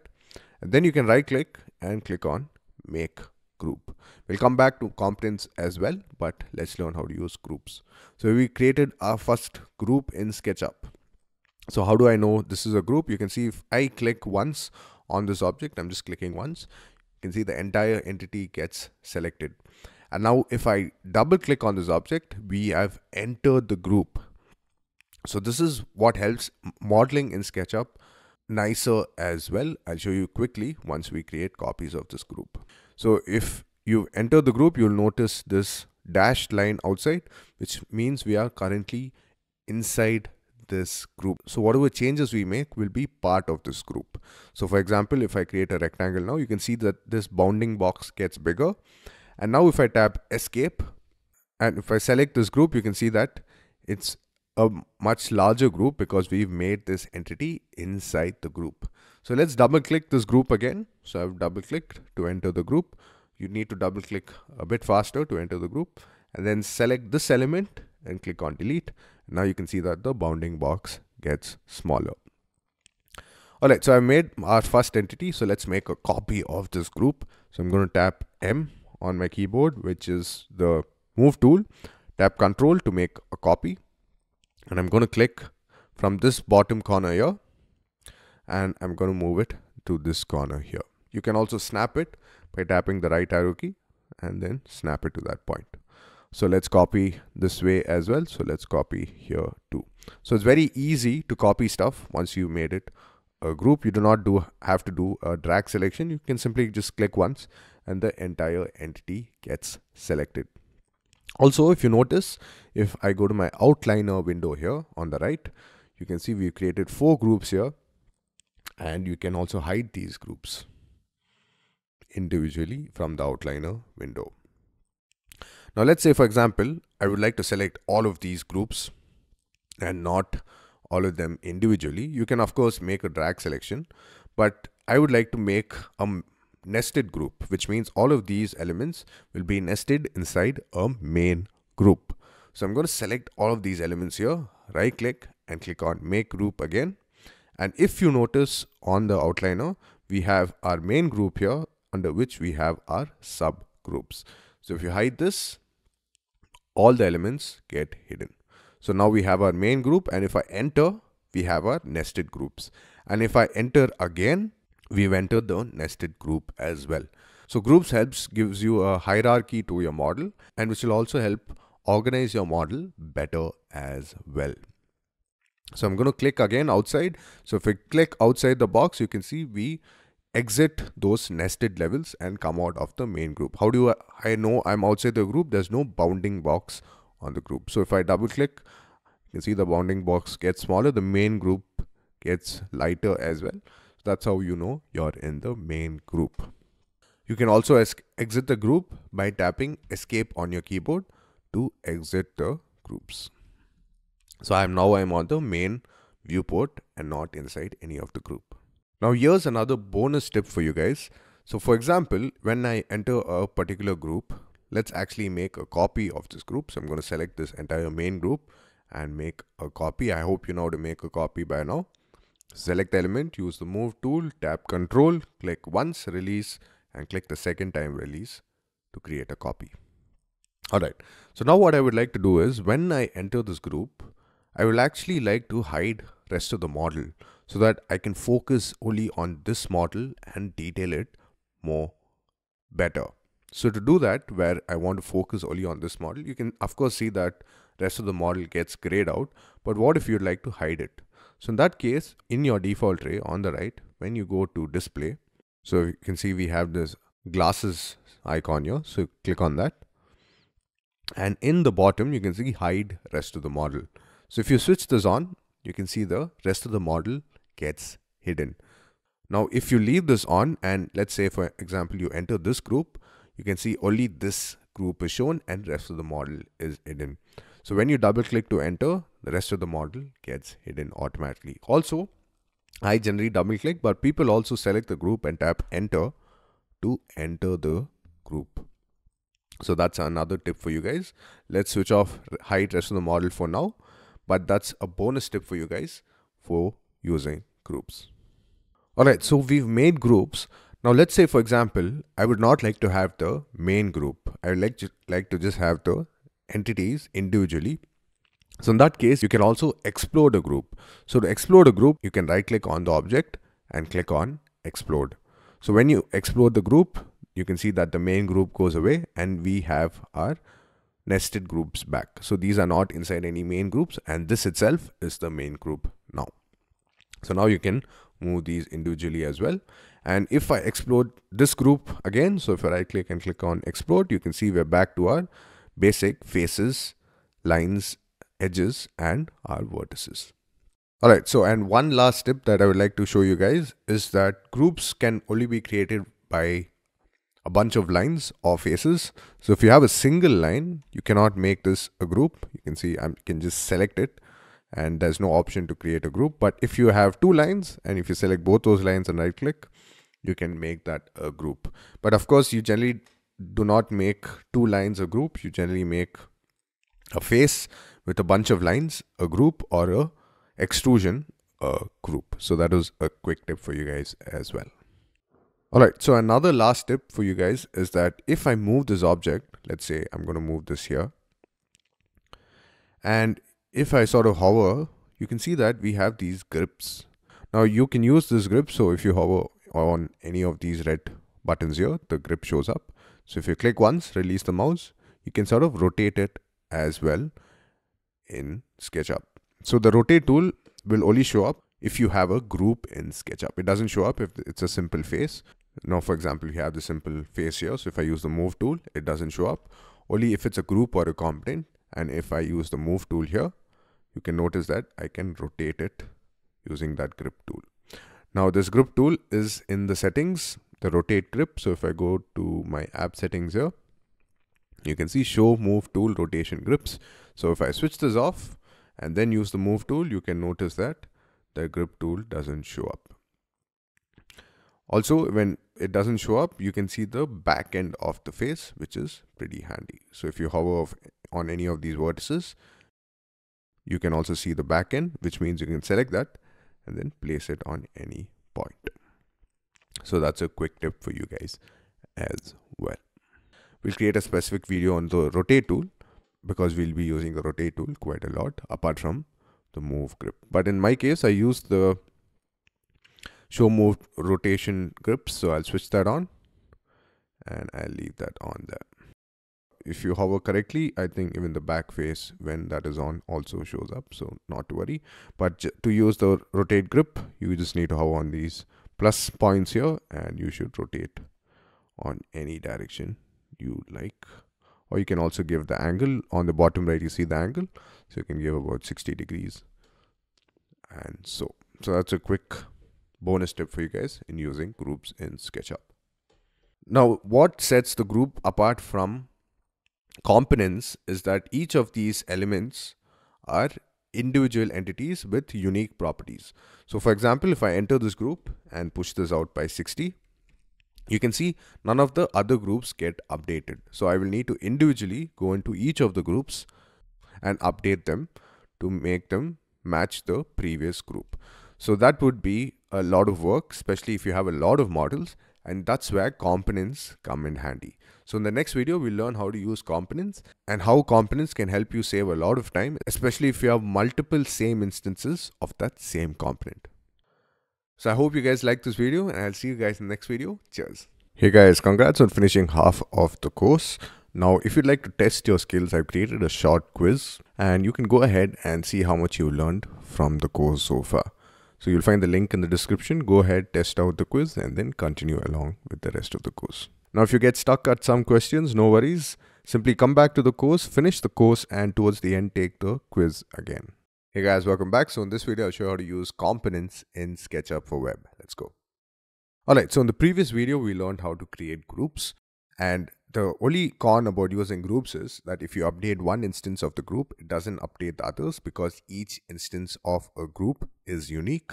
But in components, if you make a copy of a component and if you change one component, it affects all the similar component instances. So let me show that to you by example. So let's create a component first. So similarly, in components, you need a bunch of lines and faces to make it a component. So I'm going to select all of these lines and faces here, which is our box. Right click on it and click on make component. So when you click on make component, this dialog box opens. So you can give a name for this box. So I'm going to give this as Tetris box simple. Then you can also give a description in case you want to detail out what this model is. Sometimes you do give a description. Most cases you do not. It depends on what you are modeling. Now glue tool lets you glue this object here to any of the other groups or components. We'll talk about the glue tool shortly, but let's stick to how components work. And then we also have something called cut opening. So if you switch this on, the component will make an opening through whatever it is intersecting. So we'll talk about that later as well.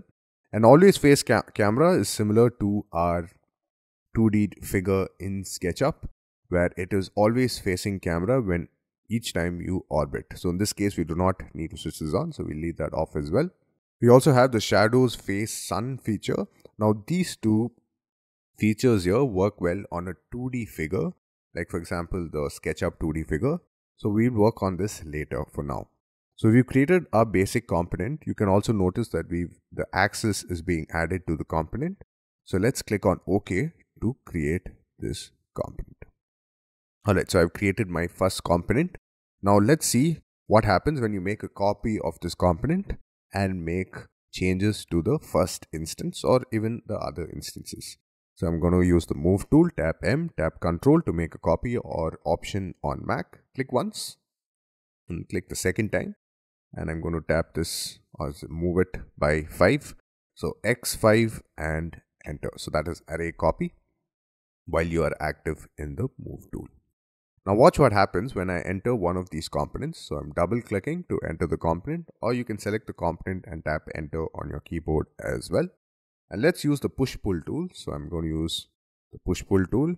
Just activate it by tapping P. Click once, release the mouse, and then you can orbit or you can hover to the top here and click the second time to create that change. So you can notice that all of the instances of the same component has been updated in real time. So you can change one instance of that component and it will update the others as well.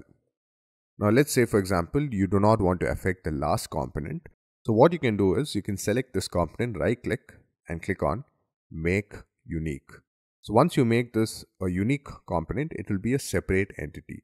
So if I go back to this component and make changes, it will not affect this component. So this is a unique component that you've just made.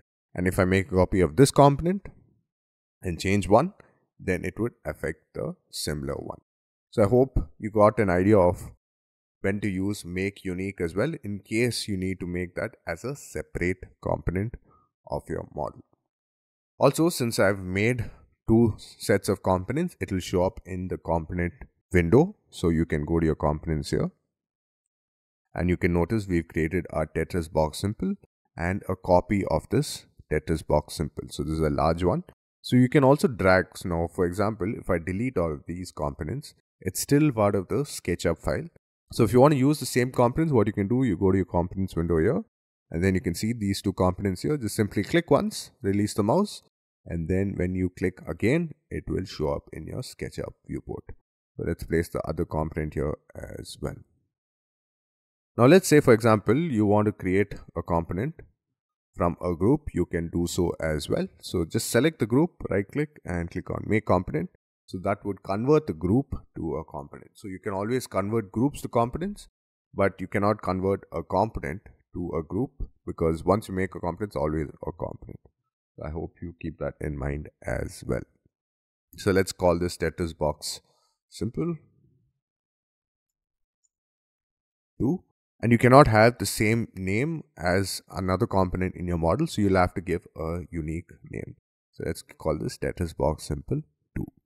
Now, if you want to glue this, for example, to any of the surfaces, you can do so as well. So let's click on any here and then click on OK. So now you can see it's been created here, Tetris box simple 2. So now I would like to glue it on this side of the wall. You can do so, just click once. And now you can see it sort of sticks to any of the sides of that component or group. It also attaches itself to the group. So I'm going to place it here. So now you can see it's glued on to this object.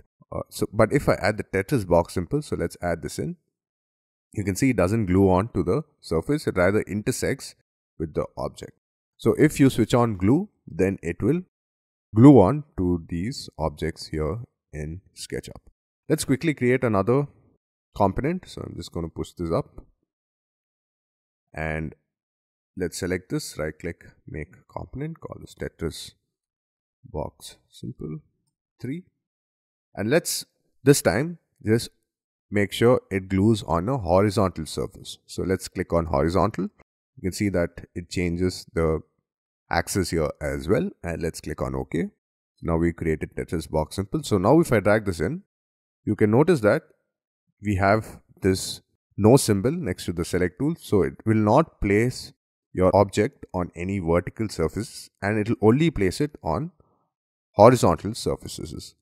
So if I hover here on the top, it will place it there. But if I click again and if I try to place it on the vertical surface, it will not. It will only be applied on a horizontal surface. Similarly, you can also create components. So let's make this a component, and you can also place it only on a vertical surface as well. I'm going to leave definition as is, click on OK. So we have component here, component 1, And now you can see it will only place it on the vertical surface. So this comes in handy in case you made certain decor or objects that you need to place on a furniture table or on the wall. So that comes in handy when you are creating components. Or you can select any as well to glue the component on. You can also, of course, place a component on a slope, and this comes in really handy when you're placing, for example, solar panels on roofs and more. So I'm just going to rotate this using the rotate tool. We'll talk about the rotate tool in another video soon, and I'm just going to scale this. We'll talk about the scale tool as well in another video. And now what I'm going to do is I'll probably select this block here, right click, this Lego block. So right click and click on make component, call this Lego block or whatever you want to call it. And then let's click on glue to sloped.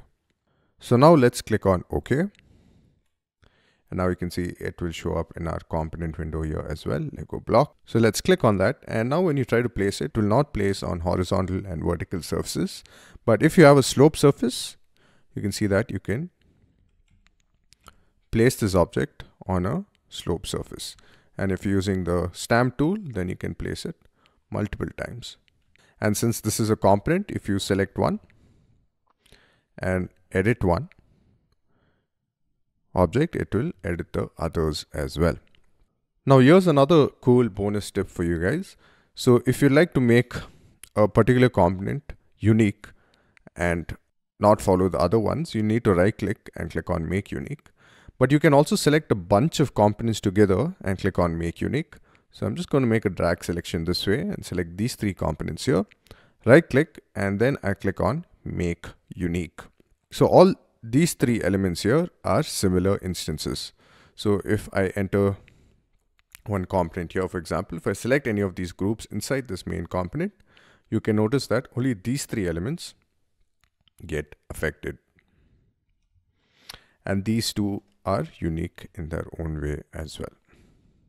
So that was a bonus tip for you guys. You can also select multiple components and make unique in SketchUp as well. So we'll be working with components quite a lot and groups, of course, in this course. So this was just an introduction into components, and we'll learn how to use this in real life projects as well. So I'll see you guys next video. Cheers. In this video, I'm going to show you how to use the rotate tool in SketchUp. Let's go. Alright, so to activate the rotate tool, you can tap Q on your keyboard. So that's the shortcut for rotate in SketchUp. You cannot use R because it is for the rectangle tool. So Q is a shortcut for rotating in SketchUp. You can also find the icon right below the move icon here. So you can use this icon here to activate the rotate tool. Now, if you hover on any of these objects, you can see that it gets selected. Let's select this main group here. So you can click once. First mention the reference line it is going to rotate from. So we've selected the point which we want to rotate from. Now we need to select the reference line. So we're going to rotate from this reference line, the red axis. So I'm going to click once and then I'm going to rotate this by say 90 degrees. So you can tap in 90 and tap enter. So that's how you rotate in SketchUp. Now what I would actually like to do is first select the object and then activate the rotate tool. So I'm going to select this object here and then I'm going to click on the rotate icon or tap Q on my keyboard to activate it. And then I'm going to make sure, now you can see that when I hover over this point here, it sort of snaps to the other planes as well. So if I want to snap it right on the flat plane, I can tap the top arrow key. So this way, even if I go to the vertical side, it will not snap to that plane. It will always be snapped on the XY plane. So now I can click once. Then I can select the reference line. Generally you select it along the box. So I'm going to select this reference line here and I'm going to rotate it by say 45 degrees. You can also rotate it along the other planes as well. So if I select this object here, tap Q to activate the rotate tool. And if I want to snap it on the red axis, then what do I tap? I tap the right arrow key. So now it is locked into that plane. And now I can rotate it to say about 45 degrees. I'm going to type in 45 and tap enter. So we've learned how to rotate on different planes as well. Now I'll show you some exceptions. Now for example, this object here, when I want to rotate it, let's say on this face here, and when I try to snap, you can see that it snaps to the XY plane. And even if I tap right arrow key or left arrow key, You can see it's not the right plane that I want to rotate from. So the small trick is, when you want to rotate on this face, is to activate the rotate tool and hover over this face, and then you will need to tap the down arrow key on your keyboard. So now it will lock to that face regardless of where you point your mouse, and you can rotate from this endpoint here to any angle. So similarly, if for example I want to lock to this face here, I will hover on the face first and then tap the down arrow key, and then I can rotate it along that face at an angle. So that's one way. Another way is by using the axis lines. So in this case, you will need to change the axis first and then rotate your object.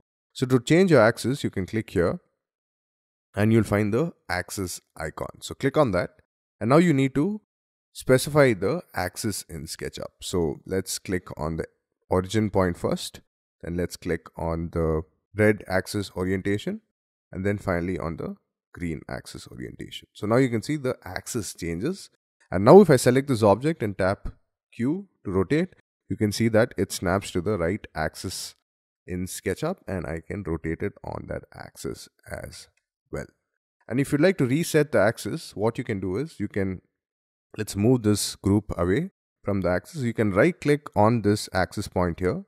So I'm just right clicking on the center there and clicking on reset. So that would go back to the original axis location. So that's a quick tip for you guys in case you want to rotate from a different angle. Finally, like I mentioned before, if you select this object and tap the move key, which is M on your keyboard, you can see that we have these points here, which will also help you rotate in SketchUp directly. And it'll also snap to those different axes in SketchUp as well. Now you can also rotate an array copy in SketchUp. So if I, for example, maybe this looks cool, so I'm going to select all of these and let's rotate it. Now what I would like to do is rotate it from a distance. So I'm going to just draw a reference line. Let's say we'll just draw a reference line from the origin. Let's snap it to the red axis and let's give it about 10 feet. All right. So I'm going to select all of these objects here. Let's select it again. And let's use the rotate tool. So tap Q to activate the rotate tool. And this time let's snap from this endpoint here. And I'm going to tap Control on my keyboard to make a copy. So I'm going to make a copy by tapping Control once. You just tap and release. And then I'm going to select the reference line. So this is going to be the reference line. So click again. So second click. And then you can place your object here 180 degrees and click again. So we placed the object, and now what we can do is, like how I showed you with the move tool, you can divide by a value and tap 10. So I'm going to divide by say 10 and tap enter. So you can see we've created this cool looking structure. You can do the same by rotating and copying to a certain distance and then also multiplying it by 10. So let's do that quickly. So I'm going to rotate this. Let's copy from this endpoint. So activate the rotate tool, tap Control or Option on Mac, and then select this endpoint here. Copy it to maybe this angle, which is about 45 degrees. I've placed the object, and now before you tap Escape or Spacebar, I'm going to type in X 10 or X maybe 5 and tap enter. So you can see we've created a cool looking structure, very abstract in nature. Alright, so in this video you learned how to use the rotate tool and also a brief on the axis. That's pretty much how you use the axis. You will be able to change the axis inside groups as well. So you can change the axis inside groups. We'll talk about that later. In the next video, we'll talk about the scale tool and learn how to scale some of our models down. So I'll see you guys next video. Cheers. In this video, I'll show you how to use the scale tool in SketchUp. Let's go. Alright, so to activate the scale tool, you can tap S on your keyboard. So you can see that the scale tool gets activated, or you can click on the icon here from the main toolbar. Now with the scale tool active, if you orbit over any of the groups, you can see that it shows a bounding box, and if you click on these groups, it will show up with the grips, which means that the scale tool is active. Now with these grips, you can simply click and release on your mouse, and you can drag them to scale them proportionally. And on the bottom right, you can also see that there is a scale value. So let's first scale arbitrarily. So I'm going to click once, which I've already done, and click the second time to scale my object. I'm going to undo that. I can also scale things together. So if I select these three groups and tap S on my keyboard, by the way, that's how I prefer to use the scale tool. I always select objects first and then I tap S on my keyboard to activate the scale tool. So now I can click once and now you can see that it scales together. And let's give a scale this time. So maybe you want to reduce it to 50%. So you can type in 0.5 and tap enter. Now I've written in comma 5, which doesn't work. So you need to type in 0.5. So I'm going to type in 0.5 and tap enter. Now if you want to scale this back to the original size, then you can click on the corners there and then you can tap in 2, which is mathematically correct, and tap enter. So that brings it back to its original size. Now another cool feature about scale is you can actually scale to a particular distance. So if I select this object here, let's measure this object first. So you can see it's about 5 feet. So let's scale this down on this side to about 2.5 feet. So I'm going to activate the scale tool. And this time I'm going to select this grip here because I want to scale it down only on one side. So I'm going to select this. So now you can see I've scaled it down to one side. But before clicking, I'm going to tap in the value, which is 2.5 apostrophe and enter. So you can see if I check the distance using the tape measure tool, it's 2.5 feet. We'll talk about the tape measure tool in the next video, but that's just to give you an idea of using the scale tool. So that's another way you can use the scale tool. So instead of activating the scale tool first and then selecting your object, always select the object. So in this case, I will select this entire box and tap the scale tool, and then I can scale this object. In most cases, you will be using the scale tool to sort of snap to other points. Now, for example, if I want to move it or stretch it to this point, I can select this mid grip here and then stretch it to this point. Now another cool feature about the scale tool is, let's say you want to make this base a bit smaller than the top base, a bit smaller than the bottom base. So you can select this face here and then tap the scale tool. And now if you drag this point, you can see that it sort of stretches down. And if you hold down the control key on Windows or option on Mac, you can see that it sort of scales down to the midpoint. You can also scale to 0.5 here and click again to create that object. So let me show it to you again. Let me just maybe explode this. I'm going to explode this group, or we can enter the group as well. Select this face, tap the scale tool, select any of the corners there, tap control. You can just tap and release, and then you can see that it scales, it tapers down. And if you sort of hover, it will actually snap to 0.5. So I'm going to snap it to 0.5 and let go. Finally, you can also select groups like I mentioned before and scale it to these edges here. This point here. It's a faster way to push-pull in SketchUp, but it depends on the situation, and I'll show you when to use both the scale tool and the push-pull tool when we do the real-life projects. So I'm going to undo all of this. Alright, here's another bonus tip for you guys. If you want to mirror in SketchUp, you can use the scale tool. So let's select this object, activate the scale tool by tapping S. Click on any of the grip points. I'm going to mirror this to the other side. And now when you are on the other side, you will need to type in dash, which is minus, and 1. So -1 and tap enter. So you can notice that it scales it back or mirrors it from this side to the other side. Now the last modifier key in the scale tool is the shift key on your keyboard. So for example, if I'm scaling this and I'm going to use the mid grip points here or even the side grip points, you can see that it doesn't scale this object uniformly. So if you want to scale it uniformly using the mid grip points, you can tap the shift key on your keyboard. You just need to tap and release and it'll switch on the uniform scale mode. So even if you sort of scale it this way, it'll always scale uniformly. Also, if you select this object and tap S on your keyboard, you can also scale it at a distance uniformly.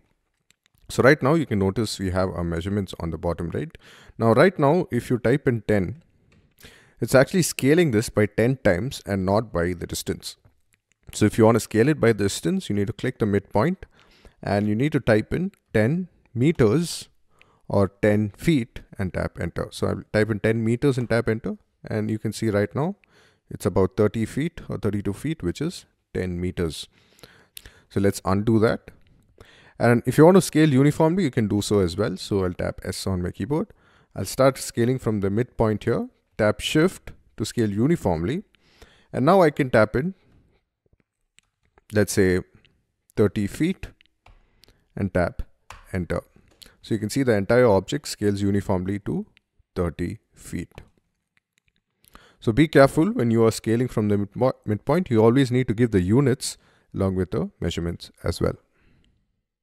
Alright, so that's how you use the scale tool, a very versatile tool. In the next video, I'll show you how to use the tape measure tool to draw reference lines, measure stuff, and also scale using the tape measure tool. So I'll see you guys next video. Cheers. In this video, I'll show you how to use the tape measure tool in SketchUp. Let's go. Alright, so the tape measure tool will help you measure stuff in SketchUp. So to activate the tape measure tool, you can tap T on your keyboard. So that will activate the tape measure icon, and you can see you can activate it from the toolbar here as well. Now to measure stuff in SketchUp, you need to simply click on any of these points here or these edges. So I'm going to click on one of the edges, click and release. You do not have to click and hold down. And now if I sort of move to the top or hover on the top, you can see that it is about 5 feet. Sometimes when you move to the sides, it will move to the other axis as well. So now you can see it's about 5 feet. And if you want to snap it to a certain direction, you can do so as well. So if you tap the top arrow keys, I'm, by the way, just hovering. I have not clicked the second time. I've just hovered over the second edge to find out the distance. Now what happens if you click on this edge, which is the second click? So if I click again, you can see that it creates these reference lines. So the tape measure tool will help you create reference lines in SketchUp, and it's very useful in the modeling process. So you can create reference lines from these edges. So these are infinite reference lines. You can see it goes on till infinity. Or you can also create reference lines which are not infinite. So if I want to create those, you would need to create them from the corners, from the vertexes. So if I click here and then click on second time, or if you hover, it shows the distance. So if I click the second time, you can see that it creates a finite reference line. So if you click from the edges, it will create an infinite reference line. And if you click from the corners here, it will create a finite reference line. Now here are some bonus tips for you guys. Now we have some reference lines here in our SketchUp model. Now you will be using reference lines quite a lot in the modeling process, and I'll show you how as well once we start on the projects. But if you want to hide these reference lines, you can go to your display here, and then we have guides here. So if you switch that off, you can see that all the reference lines get hidden. Now, if you want to delete the guides, you can do so as well in one go. So if you go to your display again and click on delete all guides, then it would delete all the reference lines. Now here's another cool bonus tip with the tape measure tool. You can also use the tape measure tool to scale objects in SketchUp. You can scale the entire model, or you can scale individual groups as well. So let's activate the tape measure tool. And if you tap Control on your keyboard, you can toggle create guides. So by the way, it is option on Mac to use that modifier to switch to scale mode. So right now we're sort of in scale mode, and now we can use this mode to scale the object. So if you do not scale inside a group, you will scale the entire model. So right now, if I click and orbit here or hover here, you can see it's about 5 feet. So let's click the second time. And we are still active in the command. You can notice right now the length is 5 feet. Let's change this to 10 feet, or you can also tap in 10 meters and tap enter. So when you tap enter, it will ask you whether you want to resize the model. Click on OK. And now you can see that the entire model changes. So you can scale universally the entire model, or you can also scale individually, like for example, each groups or components. So let's enter this group. And if you want to scale this back down, you can activate the tape measure tool, tap Control to switch to scale mode. Click once, click the second time, and let's tap in 5 feet and tap enter. So it'll ask you whether you want to resize the active group or component. Click on OK. And you can notice only the active group scales back down to the size we gave it. So again, activate the tape measure tool, tap Control or Option on Mac, click once, click the second time, and then give in a value 10 feet and tap Enter. So you can see it changes. Or you can enter the group, tap T, tap Control or Option on Mac, click once, click the second time, and let's say 5 feet and tap Enter. Enter again, and only the active group or component will change. Alright, so I hope you found this video useful. In the next video, I'll show you how to use the Follow Me tool in SketchUp, which is a great tool to create skirtings, moldings, and a whole lot more. So I'll see you guys next video. Cheers. Hey guys, welcome back. So in this video, I'll show you how to use the Follow Me tool in SketchUp for web. Let's go. Alright, so the first step you need to do is to create a path that you want to follow a profile around. So the Follow Me tool helps you to create profiles of various sizes. For example, moldings, skirtings, and a whole lot more. So first step, like I mentioned, is to create the path. So I'm going to use the line tool. So tap L to activate the line tool. I'm going to click from the origin once, and let's snap it to the green axis, and let's move it to about, say, 7 feet. Tap Enter. Then let's move it to the red axis. Let's say about 10 feet. Tap Enter. Alright, so I've created an L-shaped line. So this is going to be our path. Now we'll need to create the profile. Now when you create the profile, it's a good idea to always connect it with the line. So I'm going to select this endpoint here, which is also connected to the line there. And then I'm going to move the line tool to the top. So I'm going to snap it to the blue axis. So I'm going to give a profile, say about 4 inches. So I'm going to tap 4 inches, or you can also give 100 mm and tap Enter. Alright, and now let's move it to the right. So I'm going to move it to the red axis this time. So let's snap it to the red axis. So this would be about, say, 2 inches. So which is about 50 mm, and tap Enter. Now let's go back down. You can hold down Shift as well and click, and we've created our face. Now this will be the profile. We'll of course create more complex profiles later once we learn how to use the arc tool and more, but this is how the Follow Me tool works. So the first step is to select the path. So let's select this line, which is our path. Now we'll need to activate the Follow Me tool. Now there is no shortcut. You can assign a shortcut later, but there is no shortcut for the Follow Me tools. So let's click on the 3 icons there, and let's select Follow Me tool. So once you select it with the path selected, then you can click on the face. So if you click on the face, you can see that it creates that profile along that path. Now let me just undo this. You can also activate the Follow Me tool first and then drag this selection along that path. So let me show you how to do that as well. So you can see the Follow Me tool shows up in the main toolbar. So click on that and then select this face. Let's select the white face, and then you can see that it sort of moves along the path. So that is also another way to create your skirtings. But my preferred way is to always select the path first, activate the Follow Me tool, and then click on the face to automatically wrap around that object. Let me just undo this. What you can also do is add a profile on a face as well. So I'm going to create a rectangle here. So let's create a rectangle to this point here. So we've created our rectangle. Let's select this face, and then let's click on the Follow Me tool, and let's click our profile. So let's click on the profile, and boom, you can see that it wraps around that face. Alright, so here are some bonus tips for you guys when using the Follow Me tool. So right now we have created this profile around this face, and you can notice we have some border holes here. So it didn't create that face at the bottom, and also connected this face here, which is our path, along with the profile. So we would ideally like to have the profile as a separate group from the path. So to achieve that, what you can do is draw the path, and then let's draw the profile along the green axis. Let's also make this a group. So double click on that face, just the profile, right click and click on Make Group.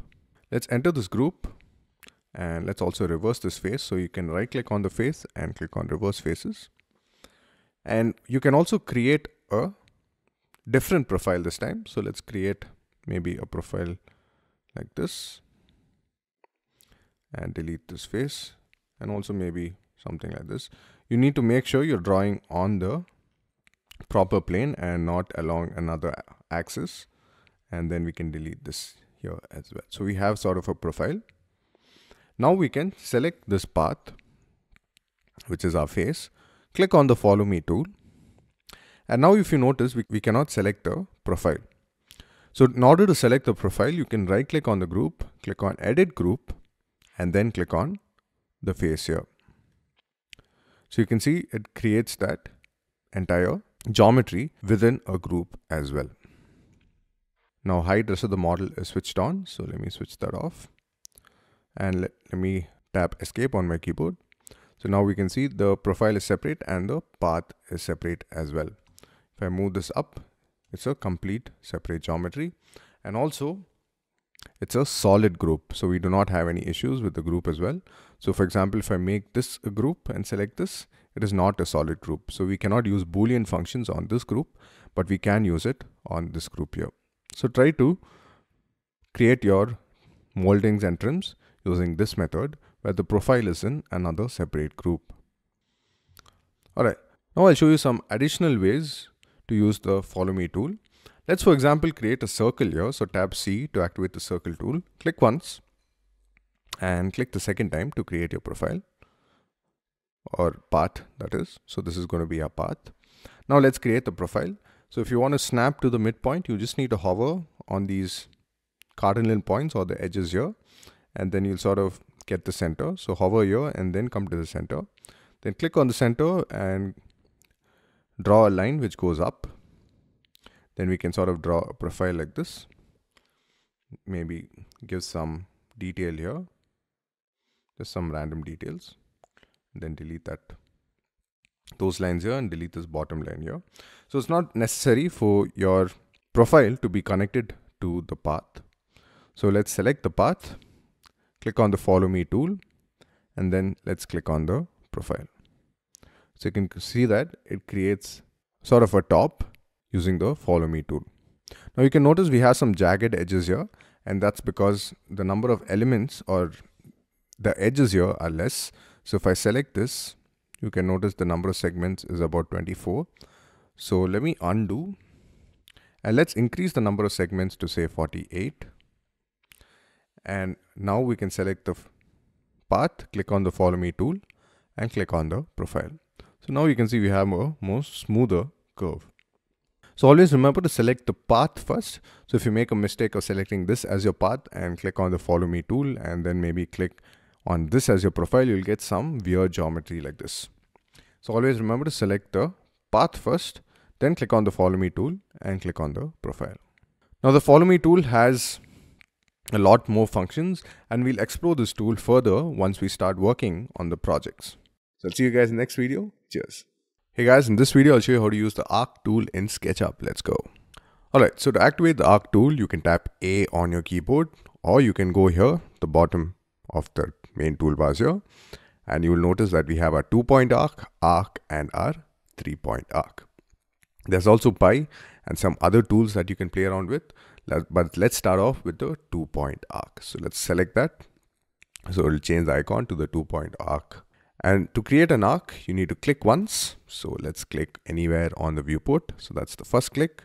Then you need to click the second time as well. So it's a 2-point arc, so which means it's going to infer from 2 points. So let's select the second point. So that's click and release on the second point. And then you can give a bulge, as you can see on the bottom right. So this is, you can give either a value or you can click the third time to create that arc. Now let's see, for example, what happens when we create this arc here in this corner. So for example, if I infer, now you can infer in SketchUp by simply hovering without clicking. And then if you sort of go to that point there, it will infer to that point. So get in the habit of inferring in SketchUp. So you can see I've just hovered on this endpoint. I'm slowly moving my mouse to the other point and I'm going to click my first click with the 2-point arc selected. So that's my first click. And now if you see, if I sort of hover to this point here, it changes the color of the line to magenta, which means that it is again at the right tangent to edge. So you can click on the second point as well. And now you can sort of hover on this side and you can see that it sort of snaps to that magenta line. So you can click on the third time and you can see that we've created our arc. Also, after you created the arc, if you select this, and if you go to your entity info on the right, you will notice that it has number of segments. So if you have a larger arc, you can see these lines are actually smaller segments. So you can see about this line has about 12 segments. So you can see the jagged edges. Now, let's say you want a more smoother arc. You can do so by increasing the number of segments in your entity info. So let's change this to say 64 and tap on the tab key, and you can see now we have a more smoother arc. Now, I don't generally use the other arc tools in SketchUp, but in some cases you may have to use it. Most cases you will be using 2-point arc, but I will show you how to use the other arc features as well. So if you click on the basic arc, you can click once, click the second time, and then it will create an arc based on the origin of your point. So if I click here and click the third time, you can see that it's created that arc. I generally do not use this. And then there's another 3-point arc as well. So if you click once, click the second time, now you can sort of create the arc based on that second midpoint. So sometimes you may want an arc which is less curvy. So you may want only that edge there. And then you can sort of hover on the side like this and click on the third time to create this arc. So you can see we created the arc, and then of course we can change the number of segments here as well. So 46, and then you can see now it's more smoother. Now let me show you another trick with the arc tool. So I'm going to use the 2-point arc. So let's select 2-point arc here, and let's create that same arc here. So I'm just going to click the second time and then finally click the third time. So I created the arc.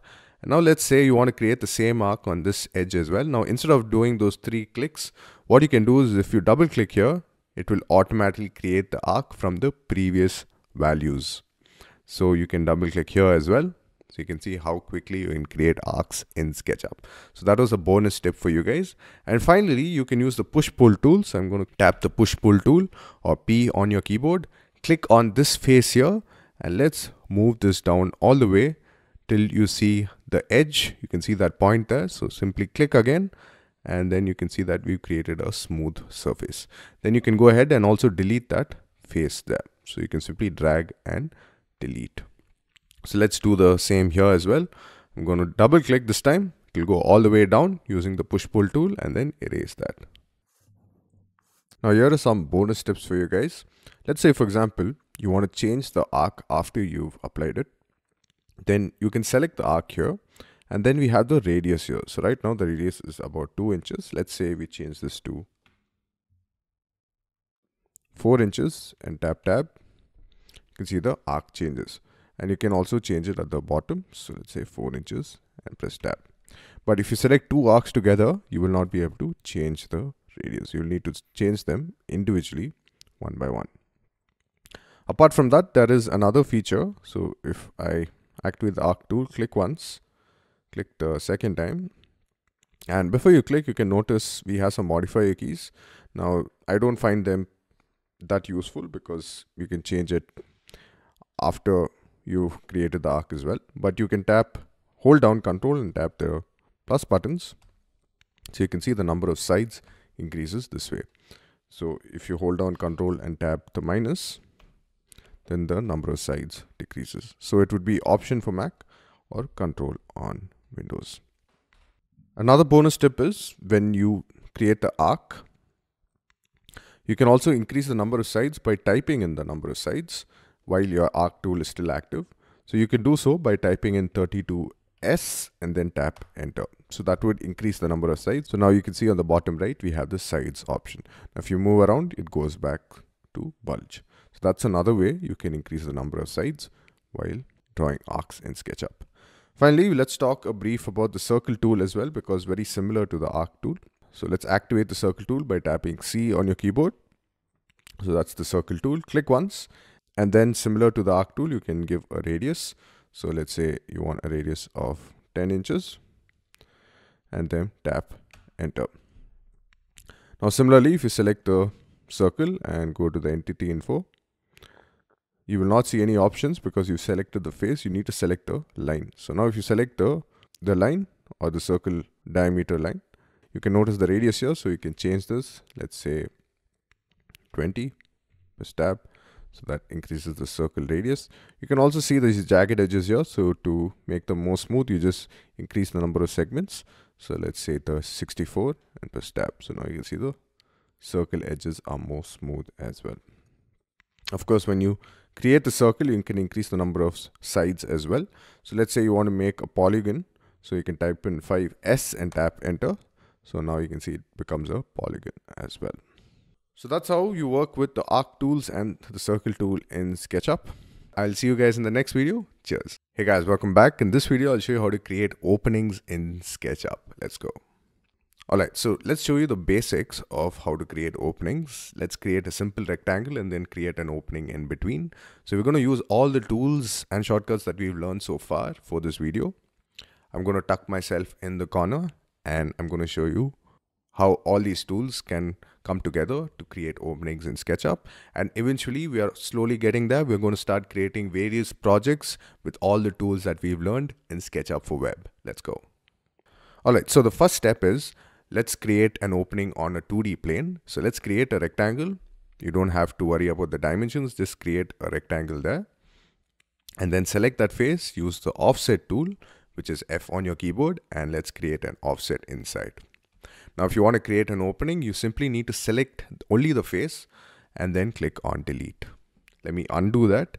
Now, let's say, for example, if you select both the faces and the edges and click on delete, then it will not create the opening because it has deleted those lines as well. So make sure you only select the face and then click on delete or tap delete on your keyboard, that is.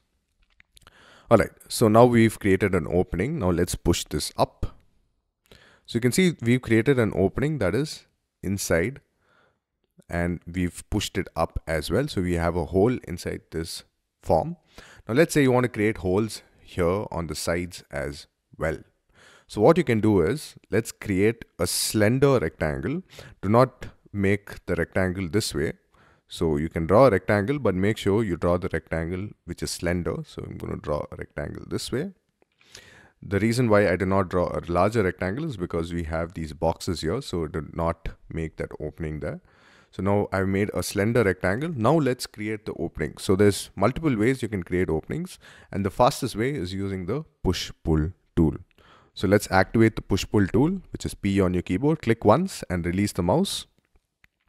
And then you can hover over to the other side and then click again to create that opening.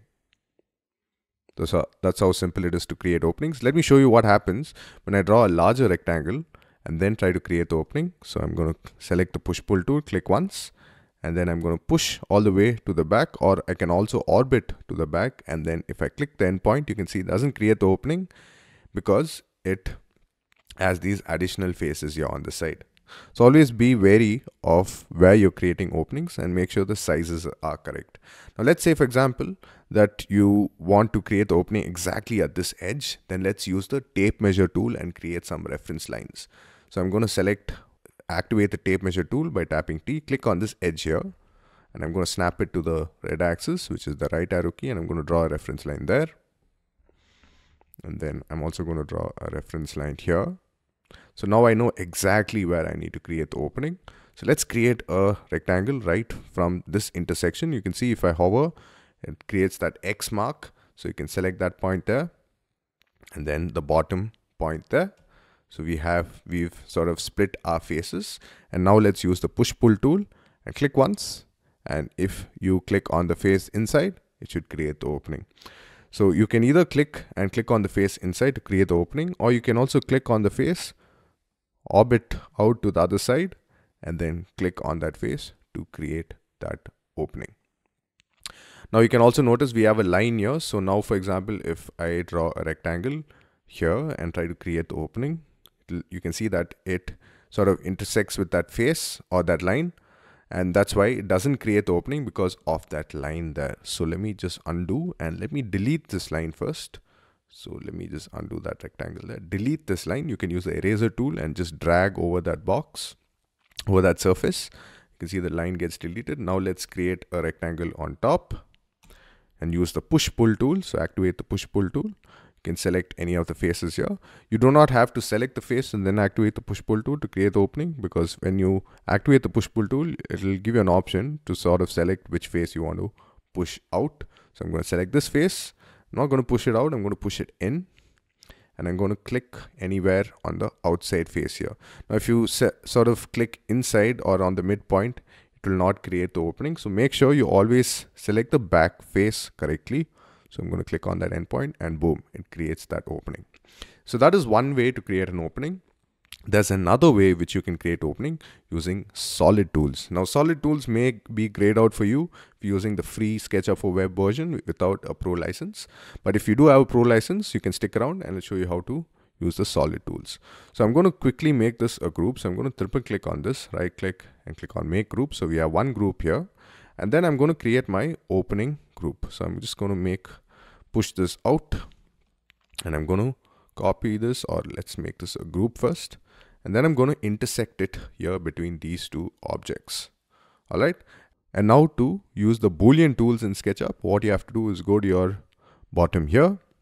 And then we have outer shell, intersect, union, subtract, trim, and split. We need to use subtract. So let's select subtract. And since our object is already selected, you simply need to select other object you need to subtract from, and boom, it creates that opening. So again, to reiterate, let me just undo. Select the object that you want to subtract the main object from. So this is our subtractable object. Let's call it that. Click on the bottom here, select subtract, where's subtract, select subtract here, and then click on that object. You can also select this object and search for subtract. So if you use the search feature here, you can search for subtract, select subtract, and subtract the object from that group.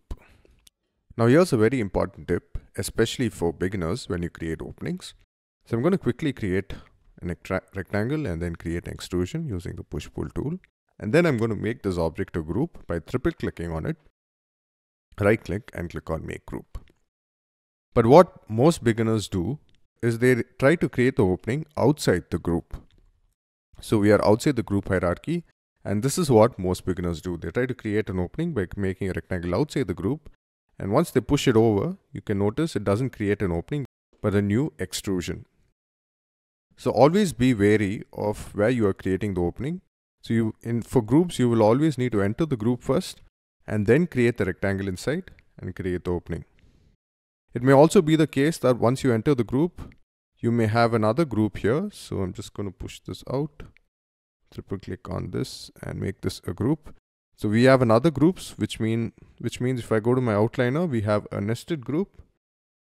So you cannot create an opening on top of this group unless you enter the group, make a rectangle on top of the face, and you create an opening this way. So how do I know I'm in the active group? It's these dash lines here. So these dash lines, if they're darker, it means you are active in a group. So this is a quick, very important tip, especially if you're a beginner when it comes to creating an opening in SketchUp. So that's how you create openings. We'll be creating multiple openings in our projects. And in the next video, let's bring in all the tools together and create our first Tetris project. I'm going to model out all the Tetris models, and then we'll sort of combine them, rotate them, and have fun with SketchUp. So I'll see you guys next video. Cheers. Welcome. So in this video, we'll create the Tetris model, all the 5 components, and I'll show you guys step by step. Let's go. Alright, so now before I start, I would highly recommend that you watch this video till the end, because I'm going to explain in detail on how you can apply materials on faces, groups and components, and how it differs from each other. So let's go to our create new button and let's select the right template here under the create new button. So let's select architectural feet and inches. You can also go with the metric system if you're more familiar with that. So let's select architectural feet and inches. So now I'm going to create the various Tetris blocks. They are also called as tetrominos. So let me create the base first using the rectangle tool. We can give about 1 foot or 30 centimeters. So 1 foot, 1 foot, and tap enter. Now I can push this up by 1 foot as well. So activate the push pull tool and let's push this up by 1 foot. Perfect. Now I'm going to select all of these faces and edges. So triple click to select the faces and edges, right click, and then click on make group. Perfect. So we've created our simple cube. We can delete tie for now because we understand the scale. So now let's create the various Tetris blocks using this as a typical group. So activate the move tool and tap Control twice or Option twice on Mac. So this will activate the stamp mode on SketchUp.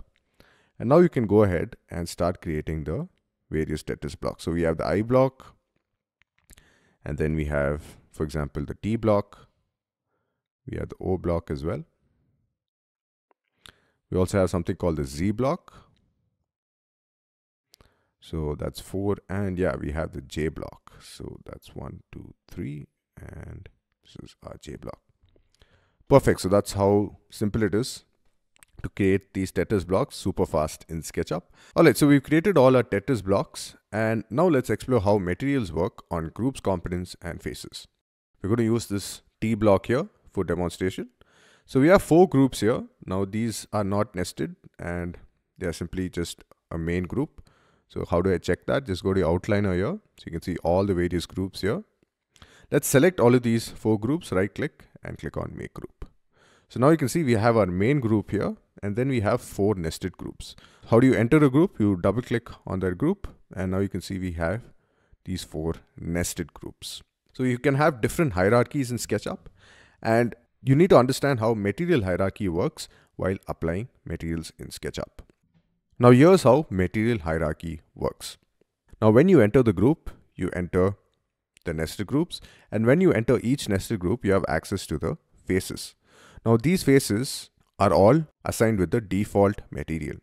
So if you want to check whether it's assigned with the default material, just go to your entity info here, and you can notice we have our front face and our back face. So the front faces are all assigned to the default material, and so are the back faces. It's always important that the front face is always facing you while you apply a material. Now I'm inside the group and I'm inside the nested group as well. Let's assign a material on this face here. So I'm going to activate the bucket tool, and I'm going to apply this red material on the front face there. Now let me tap escape once. So right now I'm at the nested group level. So I have access to all of these groups here. Now watch what happens when I apply material on this nested group here. So I'm going to click on this group with this yellow material. So when you apply a material on that nested group, it will only change the faces that have the default material. In this case, we did not have the default material on this top face here, but only the ones on the bottom and the sides. So that is the reason why only the sides and the bottom change. Now watch what happens when I exit this group and I apply the material at the parent group level. Now at this level, all these faces here change because all of them had the default material. So this is how material hierarchy works, where your material at the face level, which is inside the nested group and at the face, you can see that I've selected this face, will always have priority or precedence over the nested groups or the parent groups.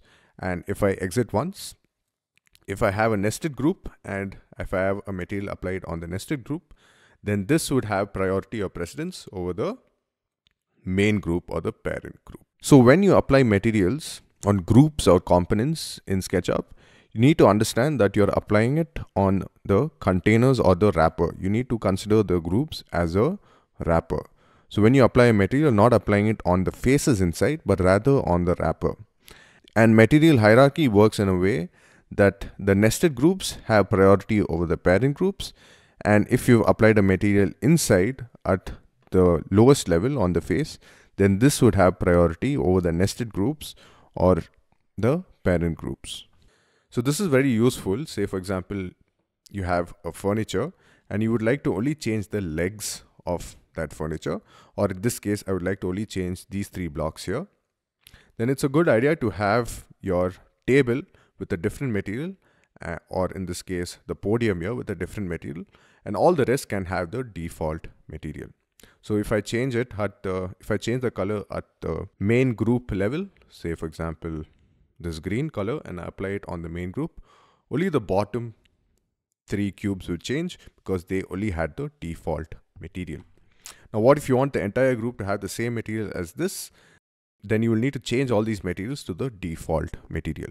So if I select this podium and change it from here, so you can see the materials, and change it at the entity info. So let's select entity info, click on materials and assign the default material. It will take that green color of the parent group or the parent container. And if you want to change the color of this, then enter the group, select this red color and assign a default material. So now we are changing this at the parent group level. So you can assign any color as shown. So as a practical example, let me just quickly create a table. All right. So we have a simple table here. And let's say when you copy this table, you only want to change the color of the tabletop and not the legs. In that case, you can assign a material to these 4 legs here as shown and leave the tabletop with the default material. Now let's group all of these, right click, click on make group. And now when I copy this over and if I want to change the color, if I select any material and apply it, it will only affect the tabletop because the legs had another color. But if you have, say for example, these as a default material, so let's go to entity info and change this to default, then it would take the color of the main group. So I hope this concept has been grilled in and you know how material hierarchy works in SketchUp. And another important tip you need to keep in mind is always apply materials on your front faces. So for example, I'm just going to explode these, right click, click on explode, and I'm going to randomly reverse some of these faces. Now, if you want to avoid errors in your render engines, then it's a good idea to always have your front faces or the normals facing the camera. So how do you fix this? Where, for example, you apply a material on a reverse face and you do not know whether this is the reverse face or the front face.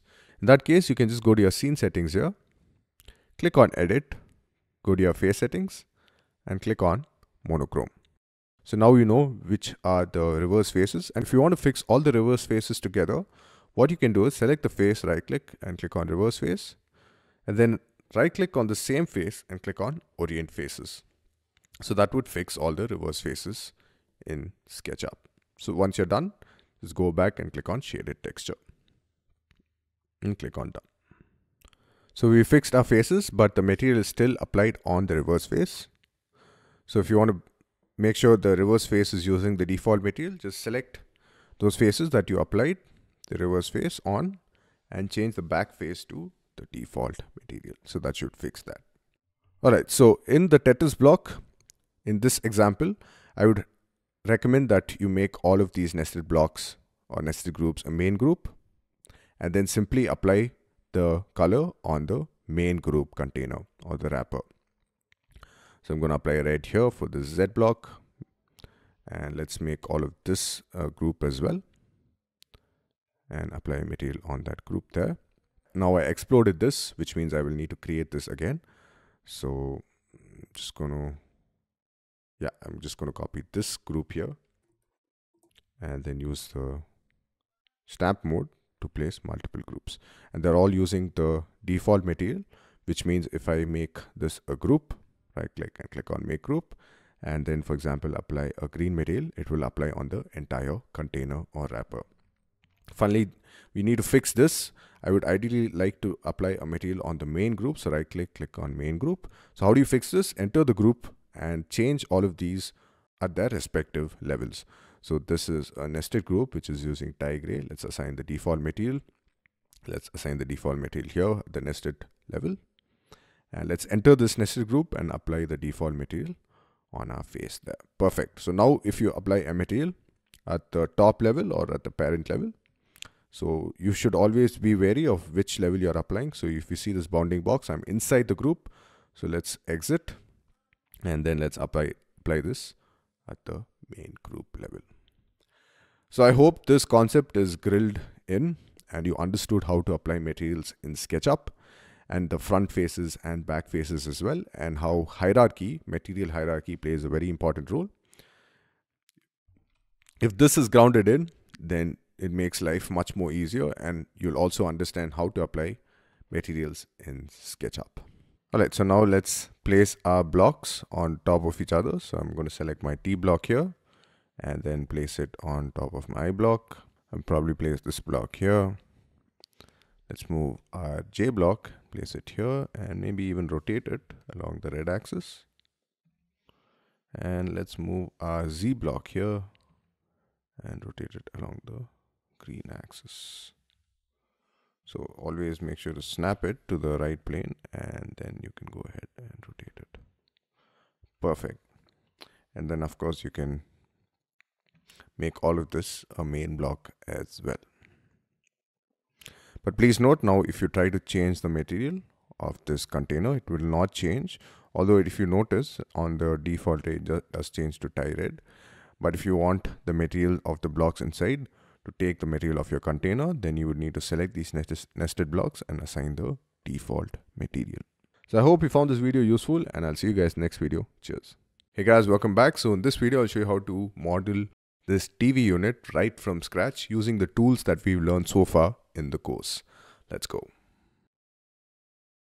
All right, so the first step is to analyze the model. I will of course share a PDF of this model as well so that you understand the dimensions better. So you can see right now it's a 5 feet wide TV unit and it is 1.5 feet. So 5 feet, for those who are using metric, is about 1.5 meters. And 1.5 feet is about 450 mm, or 45 centimeters. And the height is 2 feet or 60 centimeters or 600 mm.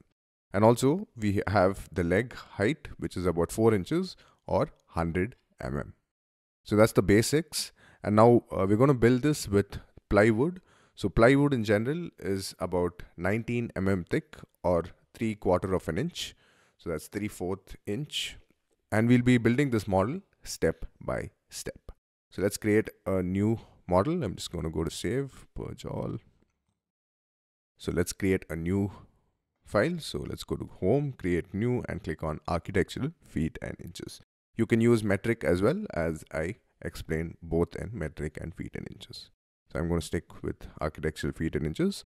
All right. So the first step is to create the base. So that is 5 feet by 1.5 feet, which is a depth. So tap R on your keyboard to activate the rectangle tool. Click once. And now we need to give the dimensions. So I'm going to type in 5 apostrophe, comma, and 1.5 feet. So that's 1 foot 6 inches. Or you can type 1.5 apostrophe and enter. If you're using metric, you would be typing 1.5 m, comma, 0.45 m, and then tap enter. So that's the size of our bottom and top plywood. We're also going to give a thickness to this. So activate the push pull tools, tap P to activate the push pull tool. Click once, and then you can give the thickness, which is 19 mm. You can type in 19 mm even if you're using architectural feet and inches. So for example, if I type 19 mm here and tap enter, you can see that it gives the right thickness. So this is 3/4 of an inch. You can also of course type 3/4 of an inch. So 3/4 double apostrophe and tap enter. So we have the right thickness as well. Now what you need to do is a very important step is to make this a group. So select all of this, right click and click on make group. So we made our base. Now let's create the sides as well. So now I'm going to activate the rectangle tool again. Now instead of creating it on the same Y plane, I will create it on a vertical plane. So we're going to snap it to the green axis. So tap the left arrow key before, or tap the right arrow key, that is in this case, and before you click. And now I'm going to click on the corner here. So I'm going to click on this endpoint. All right, great. And now you can see the dimensions. So I'm just going to hover it on top just to understand which dimension belongs where. So you can see the larger dimension is about 2 feet. So that's the height, and the depth is 1.5 feet. So the first value is your depth and the second value is your height. So you can simply drag this rectangle just to understand which value belongs to which side. All right, perfect. So now I'm going to type in 1.5 apostrophe, comma, 2 feet, which is 60 centimeters. So 2.0 feet, and tap enter. Boom. So we made the sides as well. And I'm going to give a thickness for this. So I'm going to give 3/4 of an inch. You can also, of course, double click on the face and it will read the previous value. All right, let me check the thickness. Perfect. And finally, select all of this, right click and click on make group. So we have the sides as well. Now let's move this in place. So I'm going to use the move tool, select it first, tap M to activate the move tool, tap Control to make a copy, click on the bottom corner here, and then move it to this corner here. You can also snap it to the red axis by tapping the right arrow key. So I'm going to snap it there. All right, perfect. Now I'm going to move this up. So I'm going to tap M on my keyboard, tap Control to make a copy, click on this point here and copy it up. So we have the top and bottom and also the sides. Now let's create the back face. So to create the back face, I will not create it from scratch. I will rotate and copy this bottom shelf. So activate the rotate tool, which is Q on your keyboard. Tap the right arrow key, which goes to your protractor mode here. Then click on the bottom there. And tap Control to make a copy, which is very important. You can see the icon changes. Click once, which is the reference line. You can, of course, add the angle, or you can see right now it snaps to 90. So I'm going to click again to add the back face. Now I'm just going to move this face in. So you can move it from this corner to this corner here. All right, perfect. And now what you need to do is, you can either enter the group and push this up this way. Or what you can do is, you can select this group, tap S to use the scale tool, and then use this middle grip button to scale it to this edge. All right, perfect. I'm going to remove type for now. I understand that the scale is correct, so I'm going to remove type. Now what I'll do is, I'll actually go ahead and save the model because I've done some amount of modeling and I do not want to lose it. So let's click on Untitled here, click on New Model, give a name.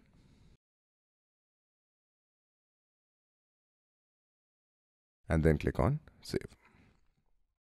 All right, perfect. So now let's copy these sideboards. We understand that all of them are the same thickness. So let's move one to the center here and partition this shelf or this TV unit. So I'm going to select this element here. Select it from the corner, tap Control to make a copy. And then I'm just going to move it to the midpoint there.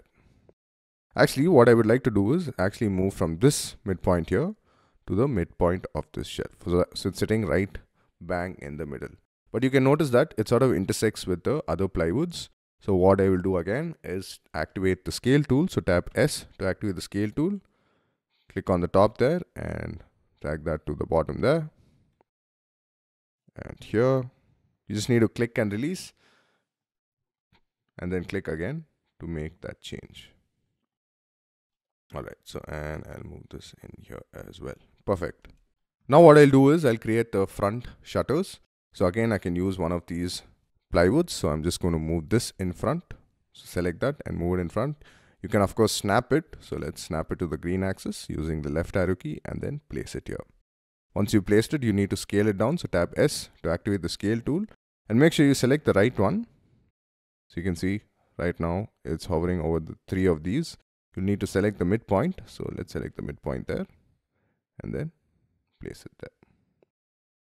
Now what I will do is I will use some reference lines to make my modeling faster and better. So I'm just going to draw a reference line here to the midpoint here. So let's see if we can select the midpoint. Yeah, we got the midpoint. And then I'm going to select this shutter here. So this is called a shutter. And I'm going to scale this down further as well to the intersection of that reference line. So to draw a reference line, you need to use the tape measure tool. So now I'll select this element, tap M, tap Control, and then move it to this corner here. All right, perfect. So we made our 2 shutters as well. Now let's create the legs. So first what I would do is delete this guide. So you can select that and tap delete. Now we need to create some guides at the bottom of this cabinet. So what I will do is I will draw a guide from here. So this would be about 2 inches. So tap 2 double apostrophe and enter. So activate the tape measure tool, which is T on your keyboard. Click once on the edge and then give your distance 4 inches. Perfect. So from here as well, which is 4 inches. and from the back, which is about 2 inches. So our legs are going to sit on this side here. So we're going to draw a rectangle. It's going to be a tapered leg, and we're going to give a dimension of, say, 1.5 inches by 1.5 inches. So 1.5 inches, comma 1.5 inches. Okay, let me just type that in correctly. So 1.5 inches. So sometimes when you try to add the dimensions, it may not read it properly. So in that case, you will need to snap your rectangle first and then add the dimensions. So I'm going to tap the top arrow key, and now let me add the dimensions. So 1.5 inches, comma 1.5 inches, and then tap enter. So that's the top part of the leg. Now we need to push it down by 4 inches. So 1.5 inch is about 40 mm. So 40 mm by 40 mm on top. And then let's push this down. So I'm going to push this down by 4 inches or 100 mm. So 4 inches and tap enter. And then we need to scale this down by half. So to do that, you'll need to select the bottom face. So do a drag selection from top left to bottom right. Tap S to activate the scale tool. And then you need to click on one of these grip points. So you're scaling only from one corner. So to scale from all corners, you can tap Control on your keyboard or Alt on Mac. And then it should snap to the mid, which is scale 0.5. So once it snaps, just click again. And this should be about half of 1.5 inch, which is 3/4 of an inch, which is perfect. All right, perfect. This looks nice. So now let's select this, right click. And this time I'm going to make it a component, because if we edit one, then it would instantly have changes on similar instances of that same component. So let's make component and call this leg typical and click on OK. Now let's copy this to this side. Select both of these, use the move tool and copy it to this corner there. All right, perfect. So we're done creating our TV cabinet. One last thing, what I would like to do is add a glass shutter partition in between. So I'm going to draw a reference line again to the midpoint here. And then I'm going to activate the rectangle tool. And then I'm going to click on that intersection there and tap the top arrow key. So now you can draw even in space using the top arrow key. So I'm snapping it right to the right plane. So let's click here, which is the other endpoint, and we've created a rectangle. Now this will have a thickness of 1/4 of an inch or about 6 mm. So you can give that value as well. So 1/4 and enter. So that's how thick glass shutter thicknesses are. Now let's select all of this, right click and click on make group, and we have a glass shutter. Perfect. So now what I'll do is I'll delete all the guides first and then apply all the materials. So let's go to our display here and let's click on delete all guides. So all the guides get deleted. And now let's go to our materials and let's select glass for the glass partition. So let's go to glass and mirrors. You can select any of the glass materials here and apply it on your shutter. Now if it doesn't apply, it's because we've not made it a group. So undo, select all the elements, and we've only made the top face a group.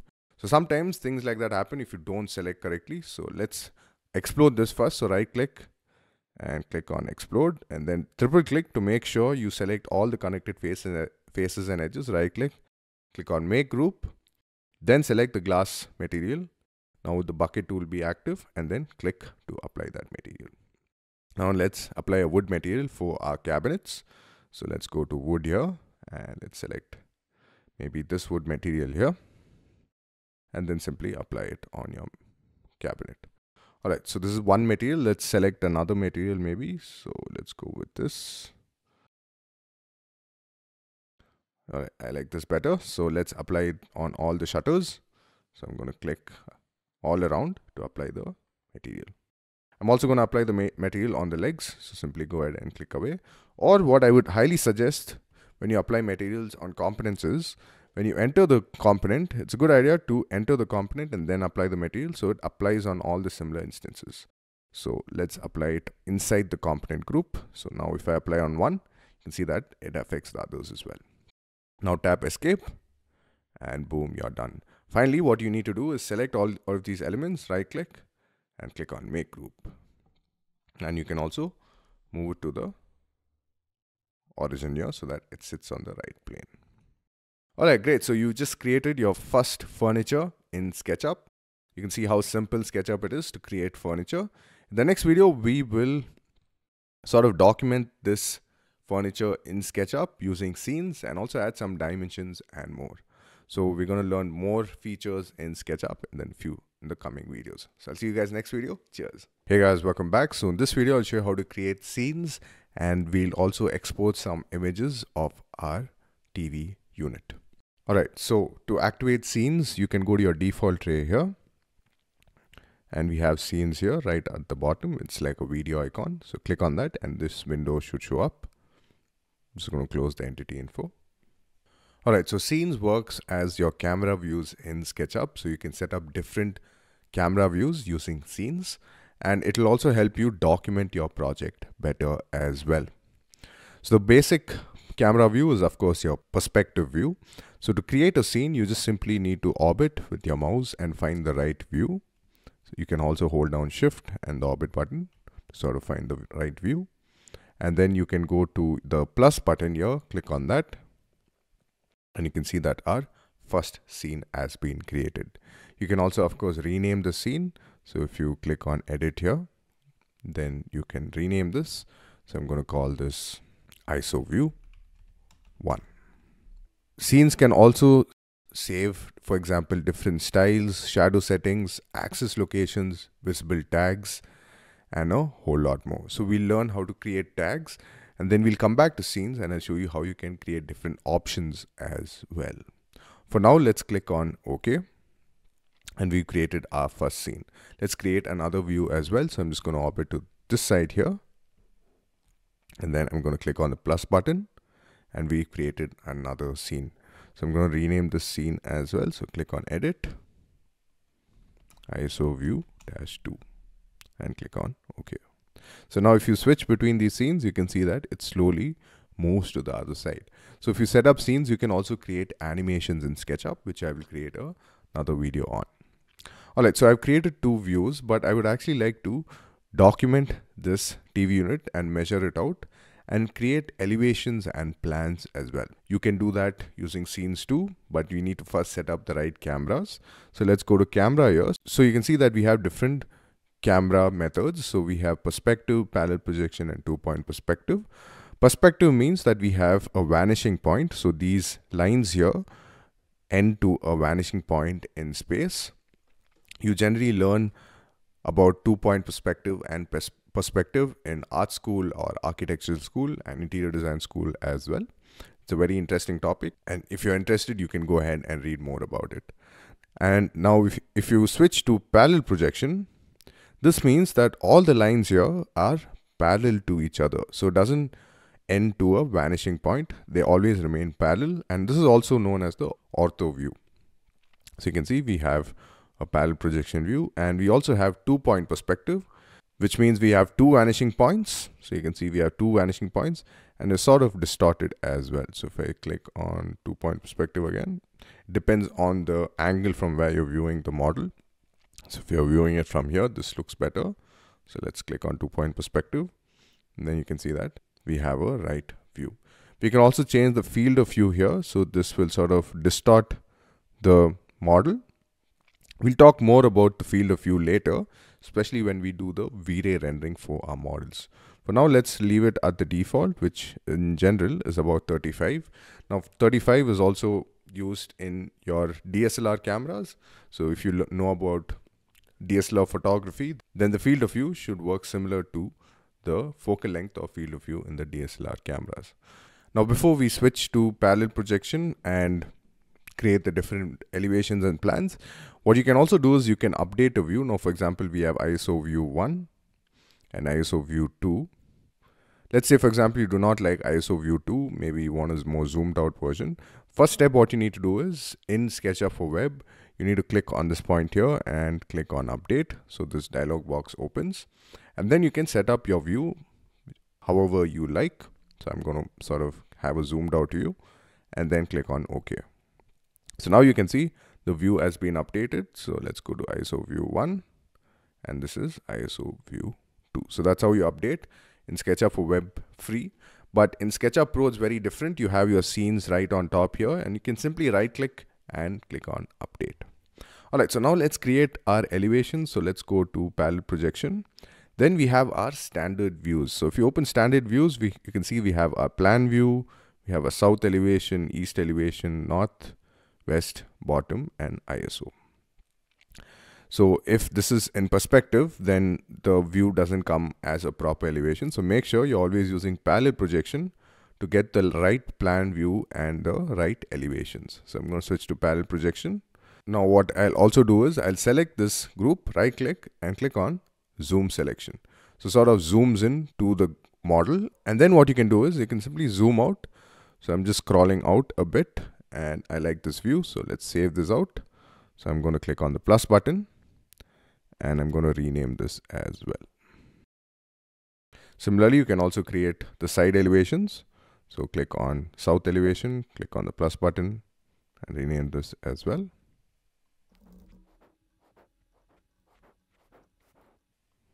So I'm going to quickly create elevations for my views. All right, so I've created a bunch of elevations. As you can see, we have the front view, the side view, the back view as well. And we also have some ISO views. Now I do not want such a zoomed out view, so I'm just going to sort of zoom in. And I'm also going to switch on 2-point perspective. Let's get the angle first. So 2-point perspective generally works better if you're at the right eye height, which is your eye height to the model. So I think this should be fine.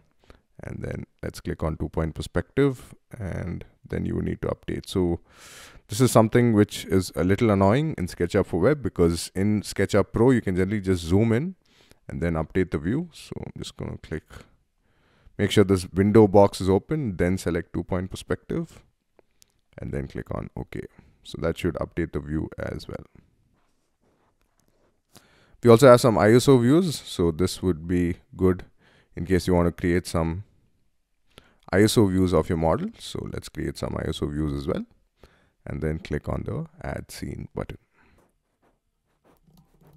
Okay, so this is not an ISO view. This is sort of a perspective view. So let's maybe change this to just view 1. All right, perfect. So we've created different views. Now you can also export these views. So if you go to the top left here, go to download. You can download it as a PNG. So let's click on PNG. So now you can see you can also pick a view. So these are not scenes. These are actually views from your model. Or you can also pick a scene. So view 1, view 2, front view, side view. So let's go with maybe ISO view. You can also switch on transparent background, which means the background gets hidden. And then let's click on export as PNG.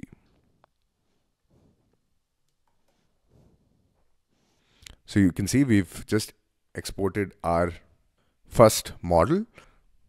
And if you want to hide your axis in SketchUp, what you can do is you need to update the style of these views. So let's go to styles, then select the right style, click on edit, go to your modeling settings. And if you scroll down, you can see we have model axis. So you switch this off, you can see that the axis goes away, click on done. And now if you go to the views here, you can see that none of the axis lines show up. So let's export this again. So file, export, file, download, and click on PNG. Make sure transparent background is on. Click on export as a PNG. Click on export. And boom, you can see that we've downloaded our PNG and there's no axis lines and looks perfect. In the next video, we'll create some dimensions as well for our scenes.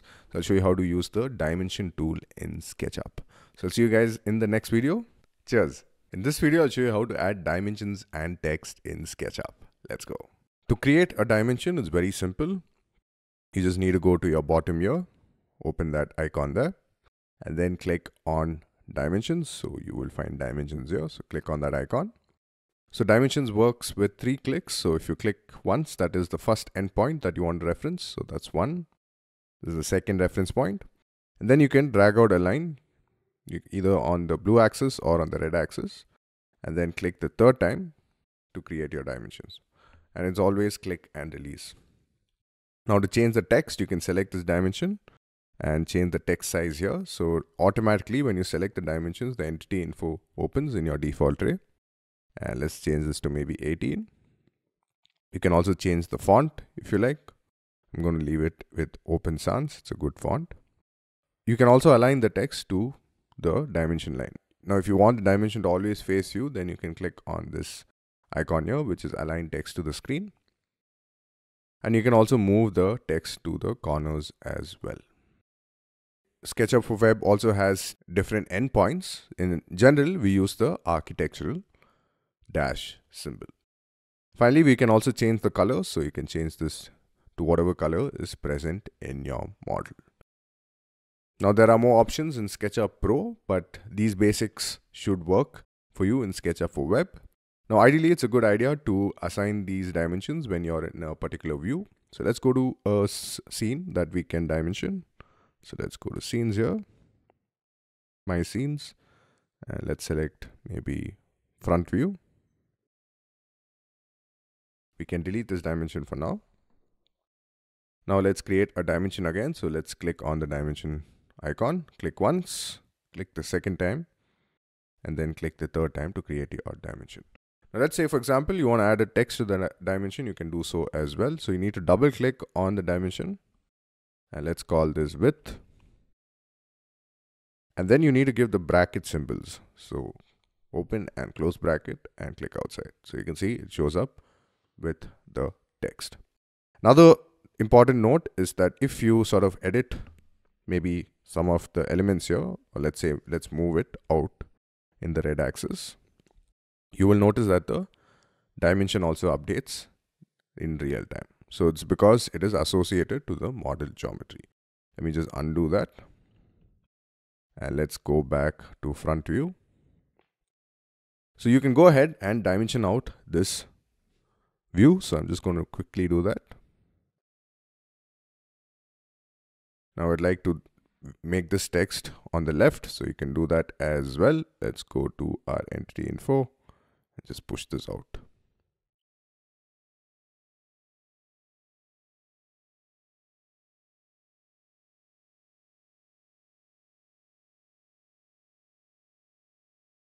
Now let's say, for example, you want to reduce the scale of these dimensions. You can do so in your model info settings. So let's go to model info here. So right now you can see the precision is set to 1/16 of an inch. So let's change this to maybe half. And then you can see that the dimensions change accordingly.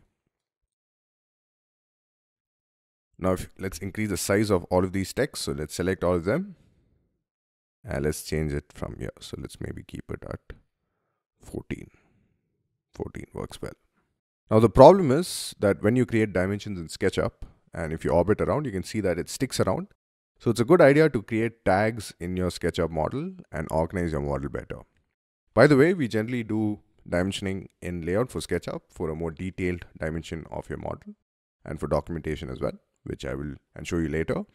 But this is a quick way to create dimensions and give you or your client an idea of what you are building. Now the text tool also works similarly to dimensions. So I'll show it to you quickly in this video as well. So to access the text tool, just click on the bottom there, and then you will find the text tool right next to dimensions. So you can find the text tool here. So click on that. Then you can hover on the edge or on any face that you would like to annotate. So let's maybe annotate this object here. Click once, click the second time, and you'll notice that it shows up the width. So let's maybe change this to top ply 3/4 of an inch. And this also works similarly to dimensions. So if you select this, you can see that it has some settings here. So you can change the size of this dimension. You can also change the endpoint, whether you want it as an arrow or as a dot. I like this arrow here. And you can also, of course, change the material. Again, these texts show up in 3D.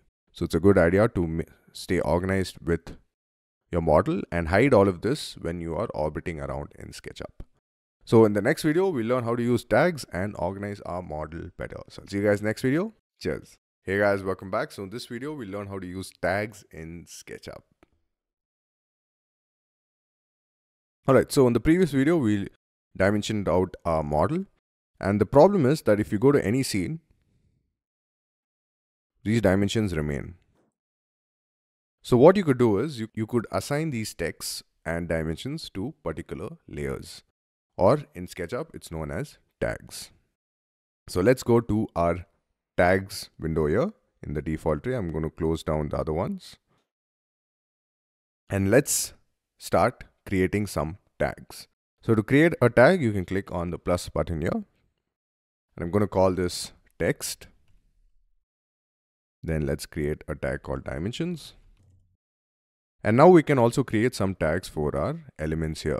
So I'm going to create a tag called legs. So this would go to our models. It's a good idea to give a prefix to help stay organized with your tags. So I'm going to call this M-legs. So M stands for model. I have a very good system that I follow for tagging elements, especially on larger projects, and I'll show to you later on in the main course. So for now, let's just use a system that makes sense. So M-legs, M-sides for the side plies, M-shutters, so glass partitions. Okay, perfect. Now to assign tags, there's two ways. So what you could do is, since we've already created the tags, you can select the tags here or the text here, and you can change it by going to your entity info, and you can see we have current tags. So click on that and let's change this to text. So that's one way to change tags. The other way is by using the tag tool. So if you select any of these tags here in the tags window, if you hover outside, you can see that it switches to the tag tool. So I'm going to assign this to dimensions. So you simply click on these elements and it will be assigned on the right layers. So now if you switch off or use this eye tool here, so this is called view. So if you switch this off, you can see that you can hide the tags. Alright, so once I have done tagging, I'm going to hide it. Now let's tag some of these elements here. Now let's select glass partition and assign the tag. Now the problem is that this is one single group. So if I hide the glass partition, you can see that the entire group gets hidden. So what you could do is, let me just undo that.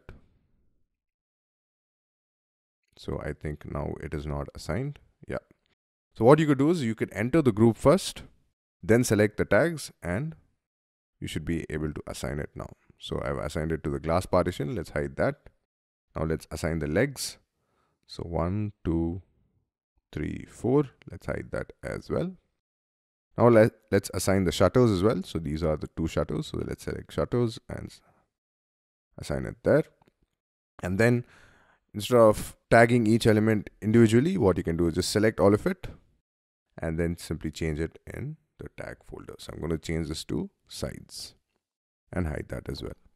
So that's a quick way to hide stuff in SketchUp by tagging the elements. So now if I go to my scenes, let's go to our scenes here. And let's go to maybe view 1. What you could do is you need to first click on here and click on maybe update. So this window shows up. And then what you can do is just go to your tags. So let's go to tags here and switch off dimensions and text.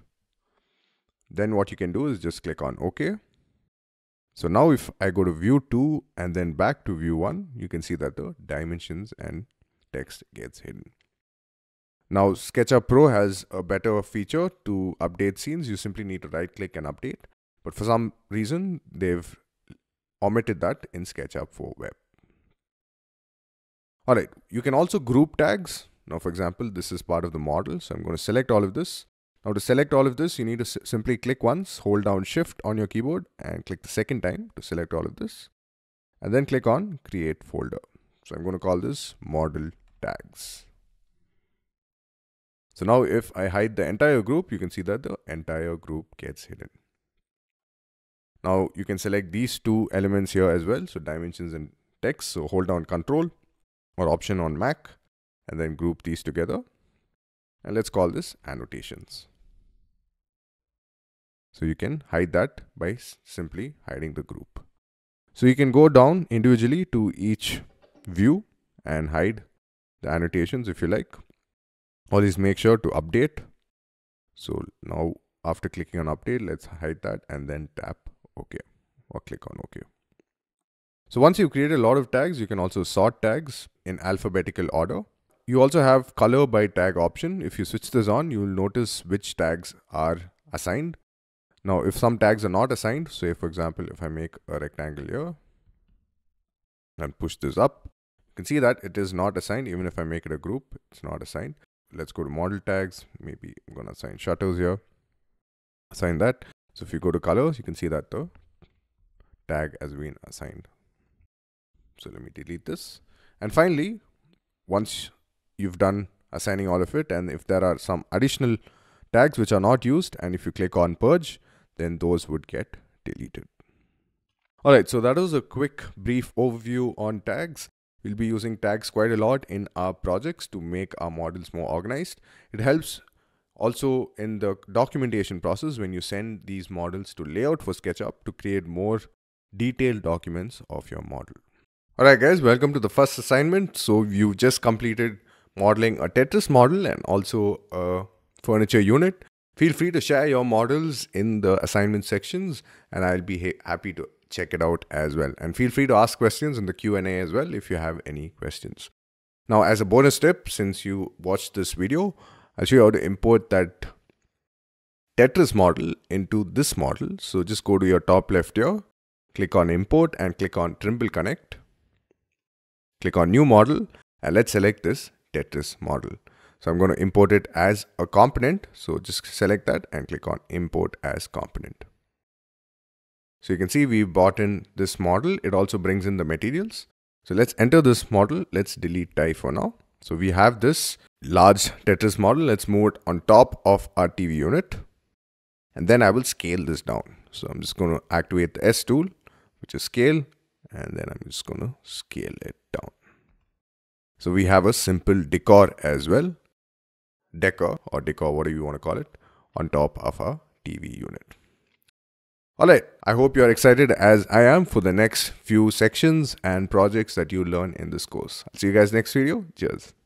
Alright, congrats on finishing your first project. Now I would highly recommend that you join our Discord server and you can share your work under showcase your work here. So we have other projects from other students, as you can see.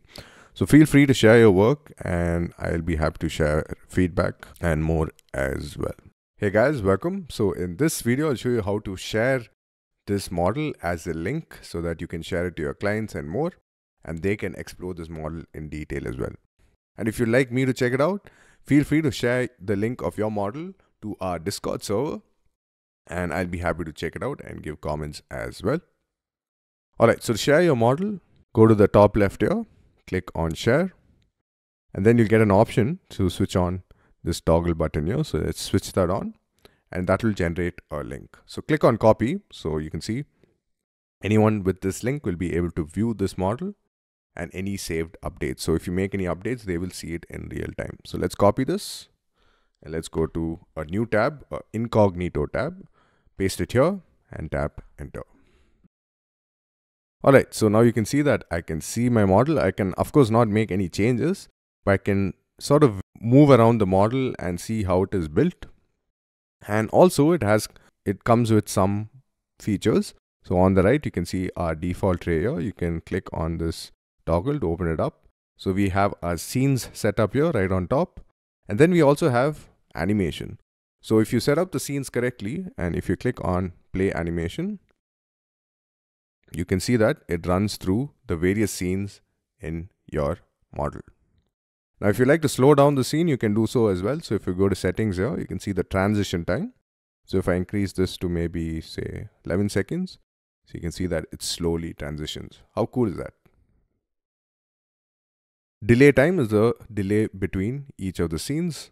So it'll sort of pause here, take 6 seconds, and then switch to the next scene. So click on OK. And you can also quickly go to different scenes. So you need to pause the animation first. And you can sort of switch on parallel projection, 2-point perspective. Or you can also go to plan view, south elevation, east elevation, north. And if you go to my scenes, you can also switch between the various scenes.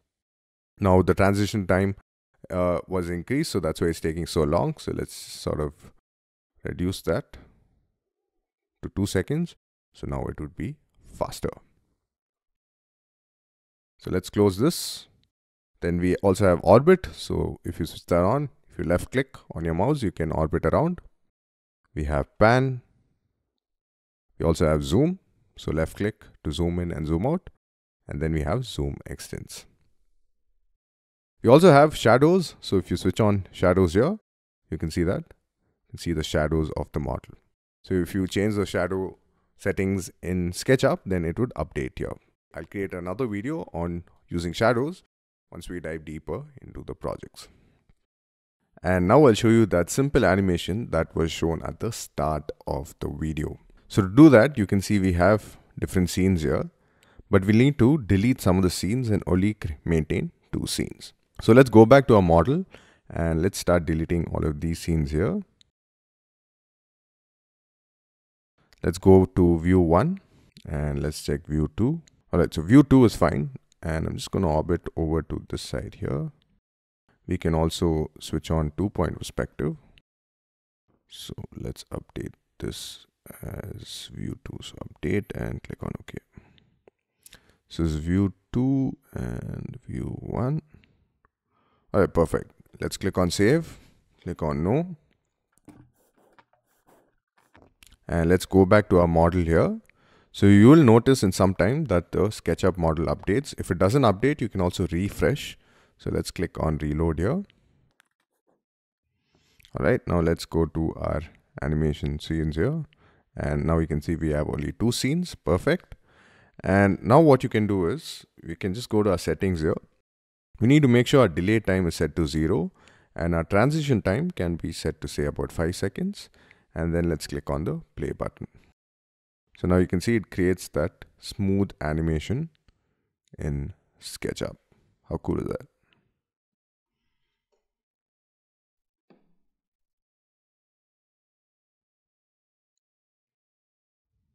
So hope you found this video useful, and I'll see you guys next video. Cheers! In this video, I'll show you how to use SketchUp Diffusion, which is a new generative AI plugin for SketchUp, and it is now built in with SketchUp for Web as well. So to access SketchUp Diffusion, you can go to your toolbar here on the bottom and click on those 3 dots, and let's select Diffusion. Now Diffusion doesn't work for the free users. It will only work if you have a SketchUp Go subscription, SketchUp Pro or SketchUp Studio. So when I orbit, you can see we have our model here. So the first step is to set up the scene. So what I will do is I will place a camera right in front of this model. So I'm going to draw some reference lines, which I will delete later. So I'm just going to draw a line there, and I'm going to draw a line from the midpoint and place a line at a distance. Perfect. Now I need to place a camera at the end point of this line. So to do so, you can go to your extra tools here and click on position camera. So let's click on position camera and let's place it at this point here. So once you place it, it will switch to the eye icon, which means you need to left click and then bring it back here to your furniture. Now without tapping the escape key or the select tool, you will notice we have the eye height here as well. So let's give our eye height of say 3 feet and tap enter. So that will bring the camera down. Maybe let's give 2 feet. So it's facing, I guess 3 feet works well. Yeah, perfect. And now let's go to our scenes here. And let's make sure we are going to use 2-point perspective. Perfect. And let's create a scene. So this is the scene that we created, scene 10. Now let's open diffusion. So the first step you need to do is make sure you refresh the view.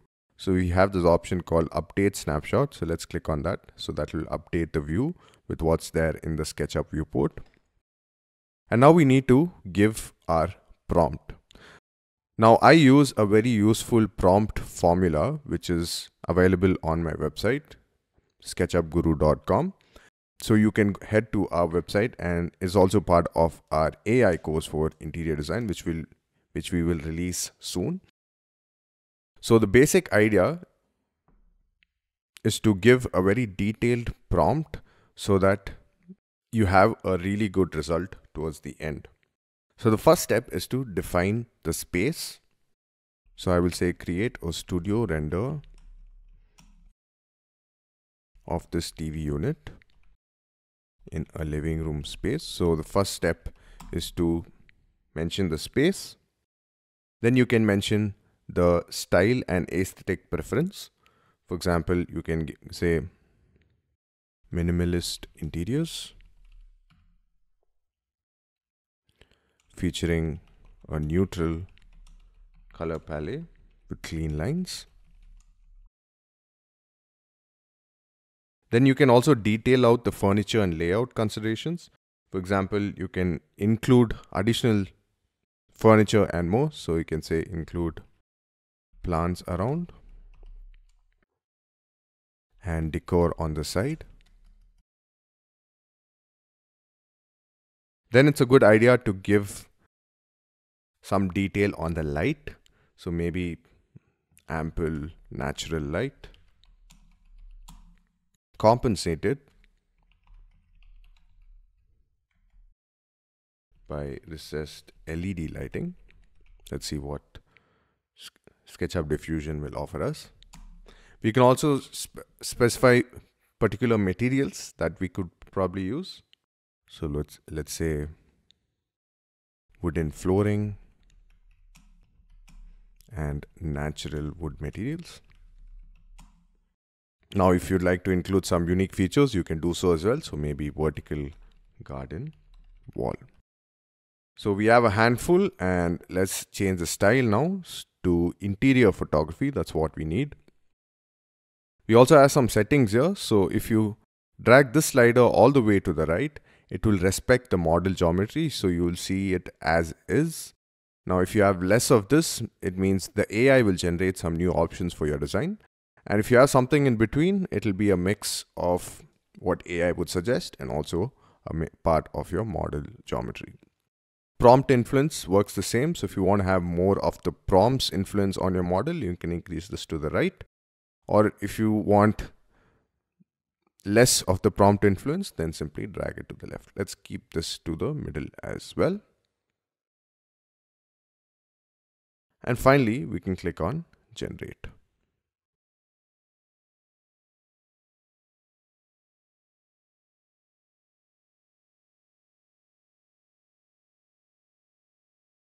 All right, so we've been able to create some cool looking renders, as you can see.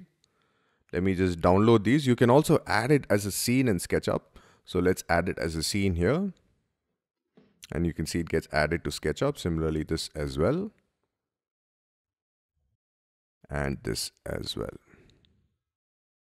So you can see some of them have some options here. So let's go through these options. So this is the first render. Now this respects more of a model geometry, although it did add this extra element here. And it also added some cool lighting here. So you can see we have a drop light. I really like the materials in this. It really gives that natural minimalist look to the scene. Then next is this render, where it sort of adds some additional elements like a rug, some lighting there. It's not perfect, but it does give you something to work on and also helps you create more options with your existing model. How cool is that? And finally, like I shared before, you can also share this model.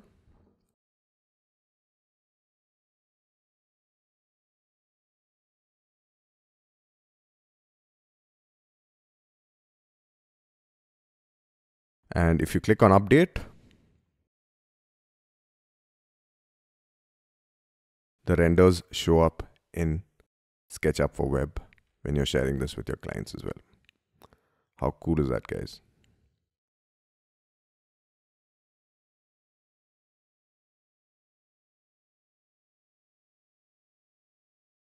Now let's see what happens when we increase some of the settings here. So let's go back to SketchUp Diffusion and let's increase respect model geometry and let's decrease the prompt influence. So now let's click on generate.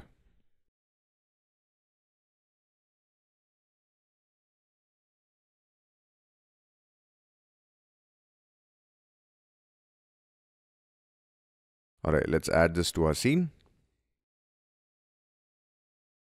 All right, really cool. So now we can see more of the model geometry, although it didn't recognize the glass material, which is all right because I like this better. So let's add this as a scene as well. You can also, of course, download these images if you like and further develop it accordingly. So we've added all the scenes. Now let's go back to our incognito website. If it hasn't updated, you can simply refresh for the model to get updated.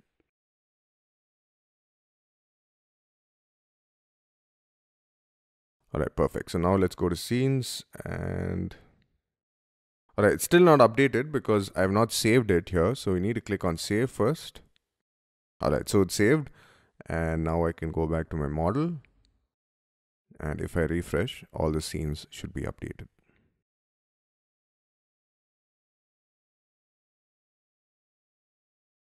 All right, perfect. So this is not what I wanted, so I'll probably just delete that. But you can see this scene looks really nice.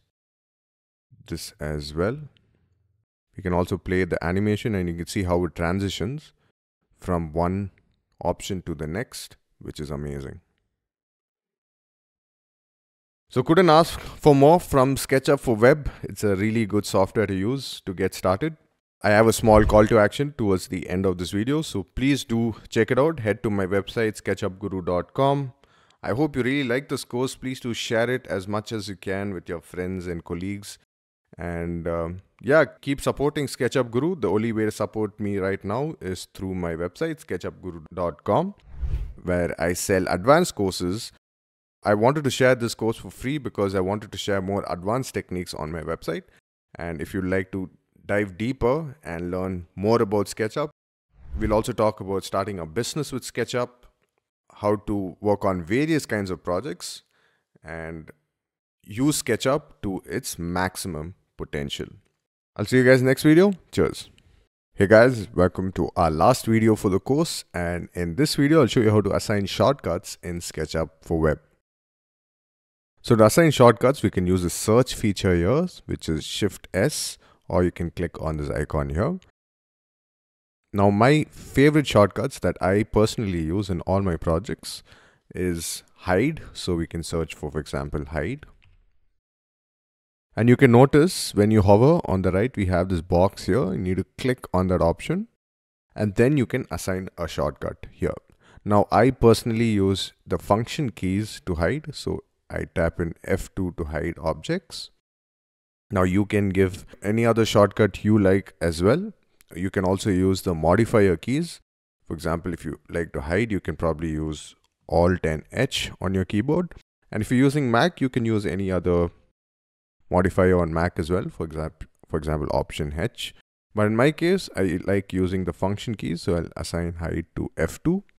Now we can also assign unhide. So we can use, we'll need to click on that box. So search for unhide and make sure to click on this box on the right. And this will be unhide, which is going to be F4. This will be F3. All right, perfect. And I also like hide rest of the model. So hide rest of the model. This is a very useful shortcut that I use. So I will assign J to the shortcut. And there's also a shortcut called X-ray. This is also another very useful shortcut. So I'll assign Y to this shortcut. Perfect. So now let's use some of these shortcuts in our model. So for example, if I enter this group and if I enter this nested group and I tap J on my keyboard, you can see I can toggle visibility, which is the same as going to your views here, display here, and switching on hide rest of the model. And if I switch on or tap Y on my keyboard, it switches on the X-ray mode, as you can see, which is also pretty useful when you want to model in SketchUp. And of course, we have the hide unhide option. So if I select this object and tap F2, it will hide objects in my model. Now, if you want to unhide, if you tap F4 outside the nested group, it will not unhide the objects. You will always need to enter the group and then tap F4 or F3 to unhide the objects. Now, I will be using these shortcuts in future projects, and you'll get access to all those projects in my course. So do check out the course in the link in the description. So I'll see you guys next video. Cheers. Alright guys, so you come to the end of this course on YouTube. Now if you'd like to explore more and learn more about SketchUp, especially if you're an interior designer or if you're a student, then check out our interior design course with SketchUp. You'll learn to model, render, and also document various interior spaces that includes bedrooms, kitchens, living room spaces, and an entire project from scratch. You'll find it in our website. So head to the link in the description. You'll be well on your way to master SketchUp and hopefully bag a lot of projects if you're a professional, or ace your studies if you're a student. So I'll see you guys in the next video. Subscribe for more such videos. Cheers.